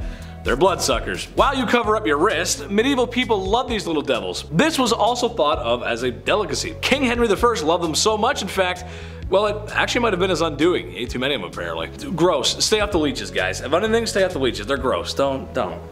No. Slander is number 10. Imagine seeing some random dude in the market square holding his nose and shouting about how he was a liar. Honestly, wasn't weird under the Norman law from 1066 to 1154. If you committed the act of slander, on top of paying damages to those whose reputation you may have affected, you also had to do the holding of the nose. This law was enacted by Pouty, first king of Norman, who had spent his whole life on the throne being called William the Bastard for his parents' unmarried status. In return, he exacted this silly law that required the slanderer to stand in the center of town, as previously described, holding their nose and shouting about their lies. Public humiliation has long since been an effective means of preventing crime, and just about anything. Number 9 is Jenny Craiging it. Edward III of England was so tired of his royal court nobility being heavier set that he made an entire law about it. In 1336, the new law law stated obesity made people not able to aid themselves nor their liege lord in times of need. Edward mandated a maximum belt size and also, if you watched part 1, implemented food restrictions, banning more than 2 courses with the exception of holy days. Edward even defined soup as a separate course to prevent people from calling that a sauce or a condiment. This law lasted remarkably until 1856. Its main purpose in the long run had likely become beneficial economically to ensure that England's resources could be employed more effectively in the upcoming war with the French. Still, regardless, he seems like a fat-shaming dude. German purity law is number 8. Beer is Germany's national drink, and that's nothing new. The Germans have been indulging for thousands of years. Typically, beer was produced in groups and always made of pure grain, until the purity laws made by Wilhelm IV in 1516 Bavaria. Germans, and most people of the medieval and Middle Ages, didn't drink water as it was often deeply contaminated. They drank beer. The law imposed was aimed at preventing crops used to make bread from being squandered on brewing, so it stipulates that only water, barley, and hops were allowed to be used as key ingredients for beer production. At first, brewers thought this was ludicrous and unusual to decide, but turns out Wilhelm was actually onto something with this combination. This original law went on to become the core of German beer purity laws that affect German brewing to this day, which makes them the oldest regulations related to food and drink in the world. The only change to it in recent history was the adding of yeast. The Brewers Association of Germany wants the 5-century-old law governing how German beer is made to become part of the UNESCO World Heritage List. It would join the Argentinian tango, Iranian carpet weaving, and French gastronomy, among other famous traditions that are considered unique and worth protecting. Let's talk sumptuary laws with the Spanish garment laws, number 7 in the countdown. Sumptuary laws, which we discussed in part 1, are placed in to control the nobility and their consumption and displays of material goods. In the case of Spain, there are many sumptuary laws in place as early as the Spartan era. In the 13th century, for example, Siena passed a provision reducing the trains on women's dresses, which was a direct effort to curb a purely aristocratic style. In 1356, the city of Florence proclaimed it illegal for women to have buttons on their clothing without a corresponding buttonhole. And also, no one other than the king was legally permitted to wear a scarlet rain cape. Also in Florence, it was studied how sumptuary legislation around fashion served as a tool to encourage marriage in a society where excessive extravagance of men providing clothing for the women and their families exasperated the custom of very expensive dowries. If her standards were already up, you had to work harder to pay for her, I guess, and a delay in marriage did mean a dip in population. While there are ample examples of the laws themselves, similar to many other sumptuary laws, there's virtually no record of their enforcements or punishments. Oftentimes this is because nobility themselves violated their own laws that they made for themselves. Without evidence of how exactly these laws were enforced or whether they were enforced at all, it remains extremely difficult to discuss their social impact, the attitude civilians had towards them as well. Did they act accordingly so as not to face legal difficulties or the payment of fines? Who knows? Not us. So on to the next. Refusing knighthood comes in at number 6. This law was put into place in 1233. Why, you may ask? Because simply put, being a knight sucked. If you saw our last video, you may remember hearing about how insanely taxed knights were, but on top of that you had to pay for a ton of mandatory clothes, train incessantly, pay the king for serving him, and don't forget the custom-sized armor. You lose or gain weight, you're gonna have to pay to replace whole pieces. That's on top of the potential of dying in a battle you just don't care for. No, not many people wanted to be a knight. Roger of Dudley refused to attend his own knighting when he learned he'd have to pay for it. In response to his refusal, Henry III on the spot passed a law against refusing the knighthood. He forcefully knighted Dudley and also confiscated his land to boot. Yikes. Number 5 is the legal protection of claiming sanctuary. Disney's Hunchback of Notre Dame depicts an iconic scene of Quasimodo swinging around on rope dramatically over the burning base of the Notre. Having just saved Esmeralda from an execution, he holds her aloft in the cathedral's terrace and screams out sanctuary. Sanctuary actually predates Christianity and originates far back into the 300s and existed until the 16th century. Every medieval law folded to the protections of sanctuary no matter the criminal's crime. Now, sanctuary-seeking criminals might have been required to perform penance or go into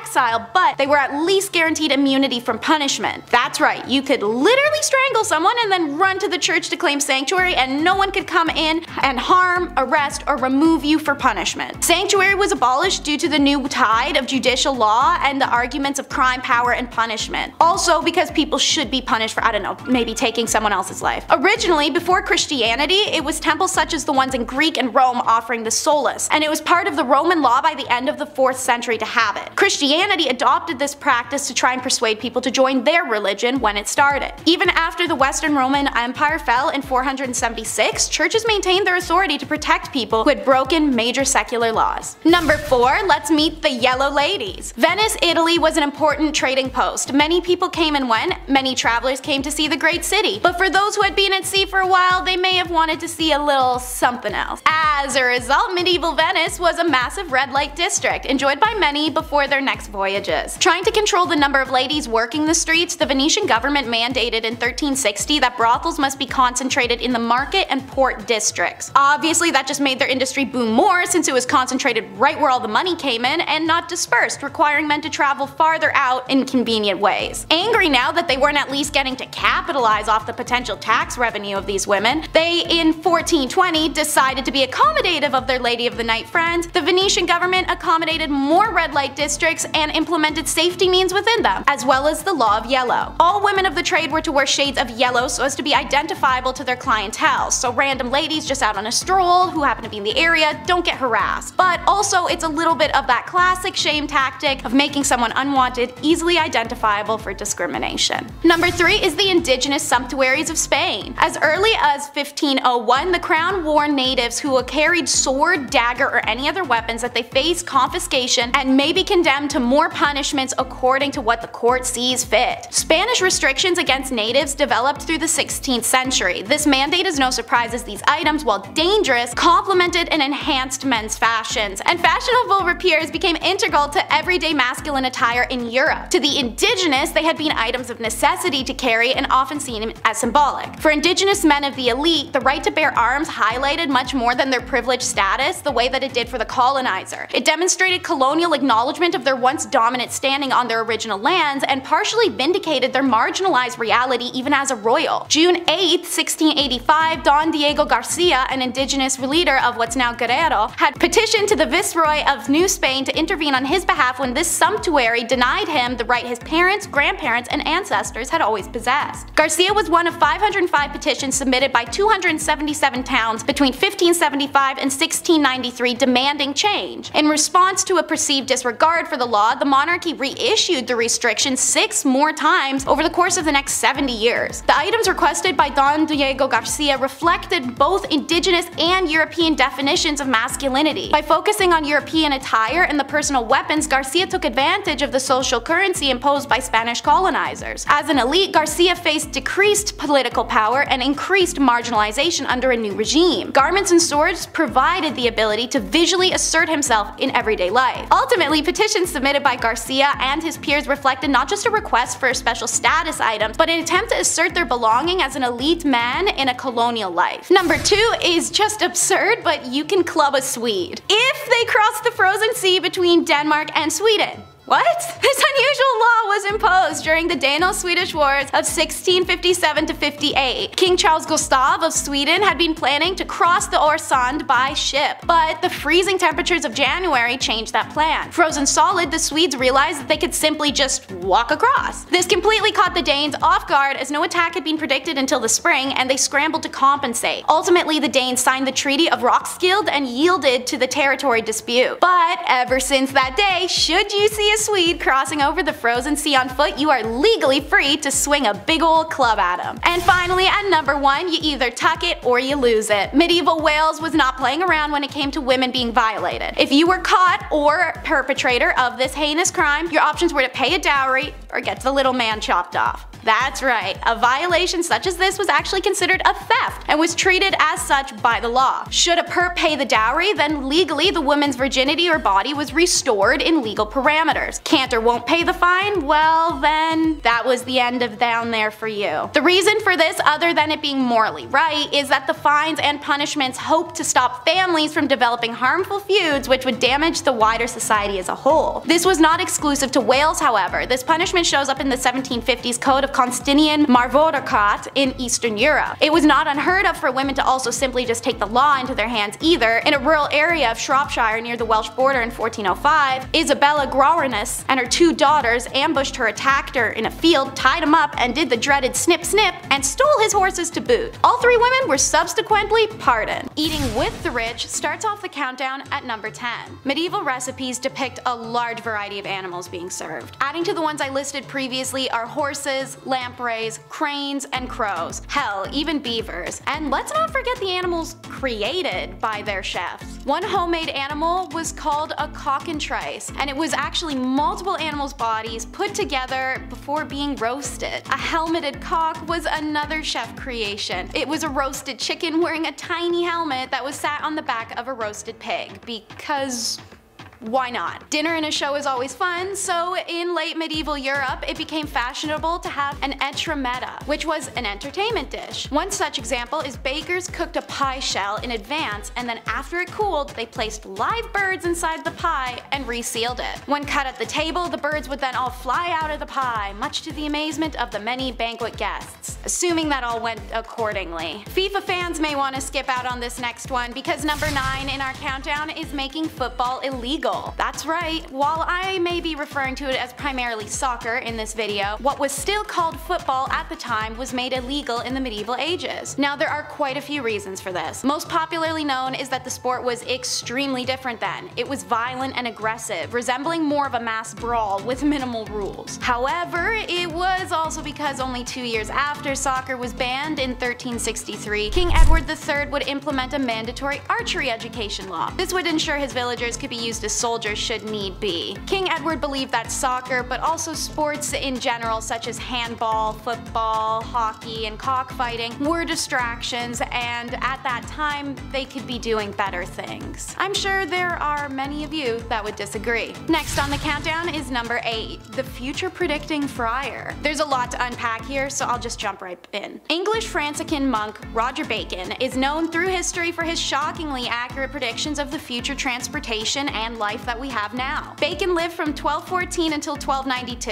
and was the successful creator of the magnifying glass, but he also famously predicted future machinery in his book Espetola de Secretis Operibus, if I got that right. Cars can be made so that without animals, people will move unbelievably rapid, and flying machines can be constructed so that a man sits in the midst of a machine, revolving some engines by which artificial wings are made to beat in the air like a flying bird. It's a little nonsensical, but you can see what he's implying. His other predictions included steamships, submarines, diving suits, and telescopes. That's pretty spot on for a guy who lived thousands of years ago. This is the same man who was also said to have sculpted a prophetic head of brass. Apparently, having been warned by a spirit that he must listen to whenever the head first spoke, Bacon set his assistant Miles to watch over the sculpture, which he did even past Bacon's demise. It's said that after the friar's death, however, that was the first time it spoke. First saying, "Time is," then time passed. Ignored both times by a confused Mile, the head spoke only once more to say time is past before it exploded into flames, and so the chance to consult the mysterious head was lost when it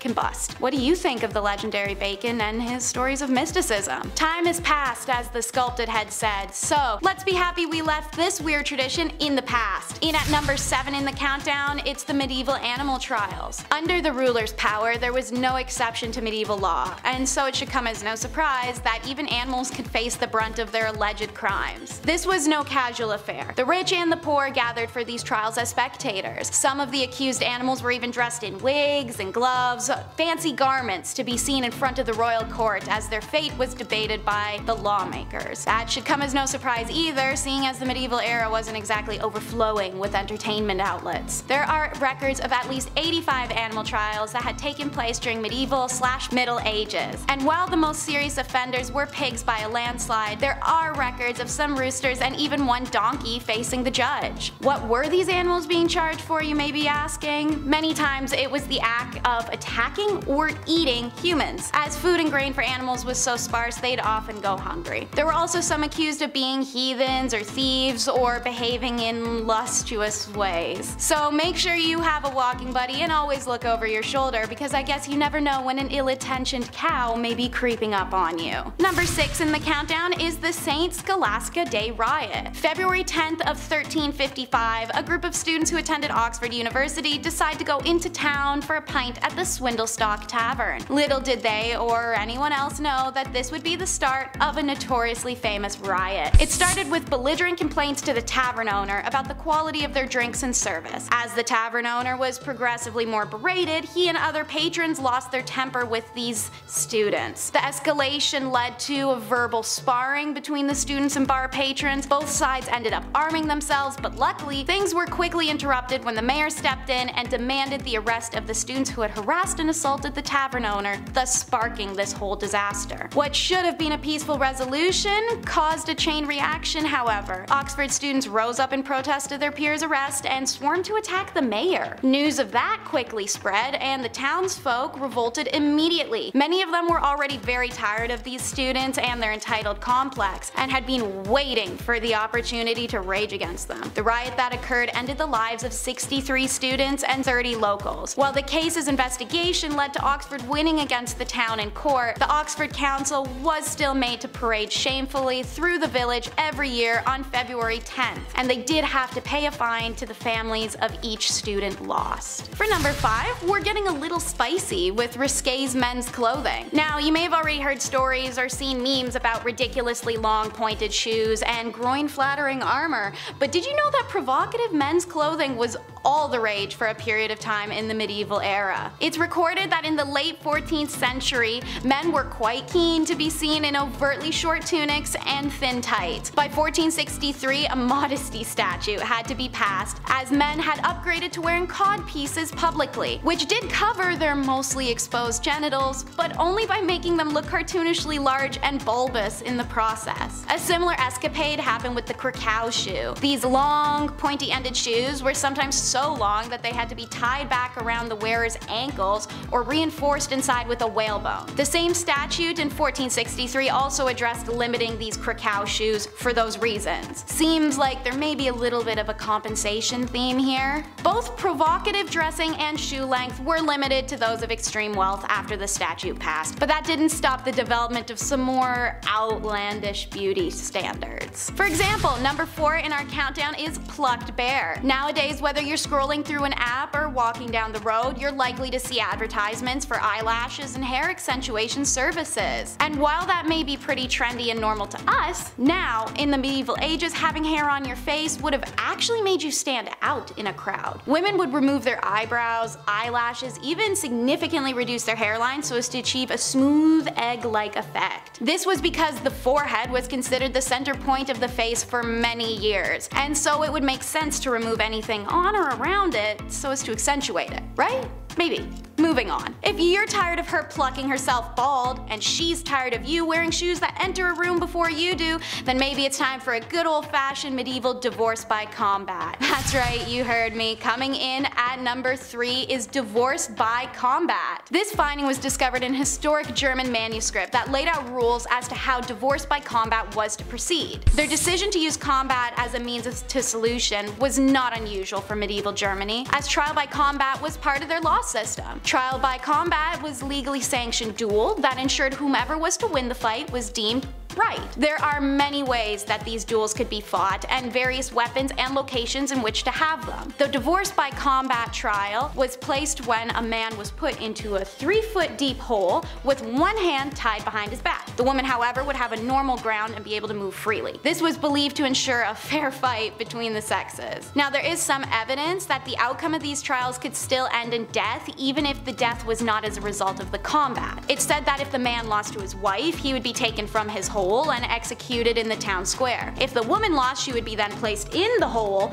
and then buried alive. So yeah, I'd say maybe try talking it out a little bit first before resorting to a public throwdown that can end in death. And while we're on the topic of trials, number 2 on the countdown is trials of the dead. Who would have such a vendetta with the dead that they would have them unburied to stand a trial? Well, new Pope Stephen, that's who. In 897, the months-old body of Pope Fomorphius, the first pope to ever be executed, was extracted from his grave to serve trial for his alleged usurping of papacy. The new pope donned the corpse in elaborate robes and even assigned a deacon for defense. You may be wondering why the new Pope Stephen had done this to his predecessor. Since a holy person's body was considered to become a holy relic in death, it became a holy rite to display their corpse in public tombs or churches so petitioners may still visit their former saint to leave tokens or deliver prayer. What better way to ensure that you have devoted attention of the community than a postpartum smear campaign where your opponent can't defend themselves because, well, they're dead. Stephen found the deceased Pope Fomorphius guilty so that he could toss his body into the Tiber River, as nobody can venerate his relic if his body is lost at sea. That's a pretty intense way to usurp the person who had the job before you. Joke's on Stephen, however, as shortly after this trial, he was executed just like his predecessor, making him once again come in second to Fomorphius. Call it karma. With that dose of crazy, we can move on to medieval madness, which ranks at number 1 in our countdown. What was the medieval madness? Well, if you're a fan of rye bread, you may not want to listen in on this. In an era without refrigeration systems as well as poor hygiene, produce was left to natural elements. As a result, mold and bacteria growth was common and would of course migrate into food. Ergot mold is the most well known for its effect on the brain. It caused wild hallucinations and extreme emotional changes as the chemicals in your brain became imbalanced. The consumption of this mold and bacteria has had a variety of exclusively unpleasant side effects, such as vomiting, diarrhea, convulsions, delayed visions, even mania and psychosis. These symptoms make it obvious as to why this could be labeled as a madness. The extreme cases of ergot consumption would of course lead to things such as loss of limb, gangrene, or death. And this connection between molding rye flour and ergot poisoning wouldn't be made until 1670. So for hundreds of years beforehand, commoners saw ergot poisoning to be things like demonic possession. Many theorize and connect the medieval madness to that of the time periods of the witch trials. The trials began in 1691, a year of intensive wet and cold which produces a higher level of ergot. They ended abruptly in 1693, a year said to be sparse on rye grain. If there's less to consume, there's less ability to be poisoned, making it arguable that there could be a connection between the two, especially as a side effect of ergot poisoning could be mistaken as demonic possession as previously mentioned, and that is also seen as a symptom of witchcraft. Still, this may not be the kind of bread you want to chase.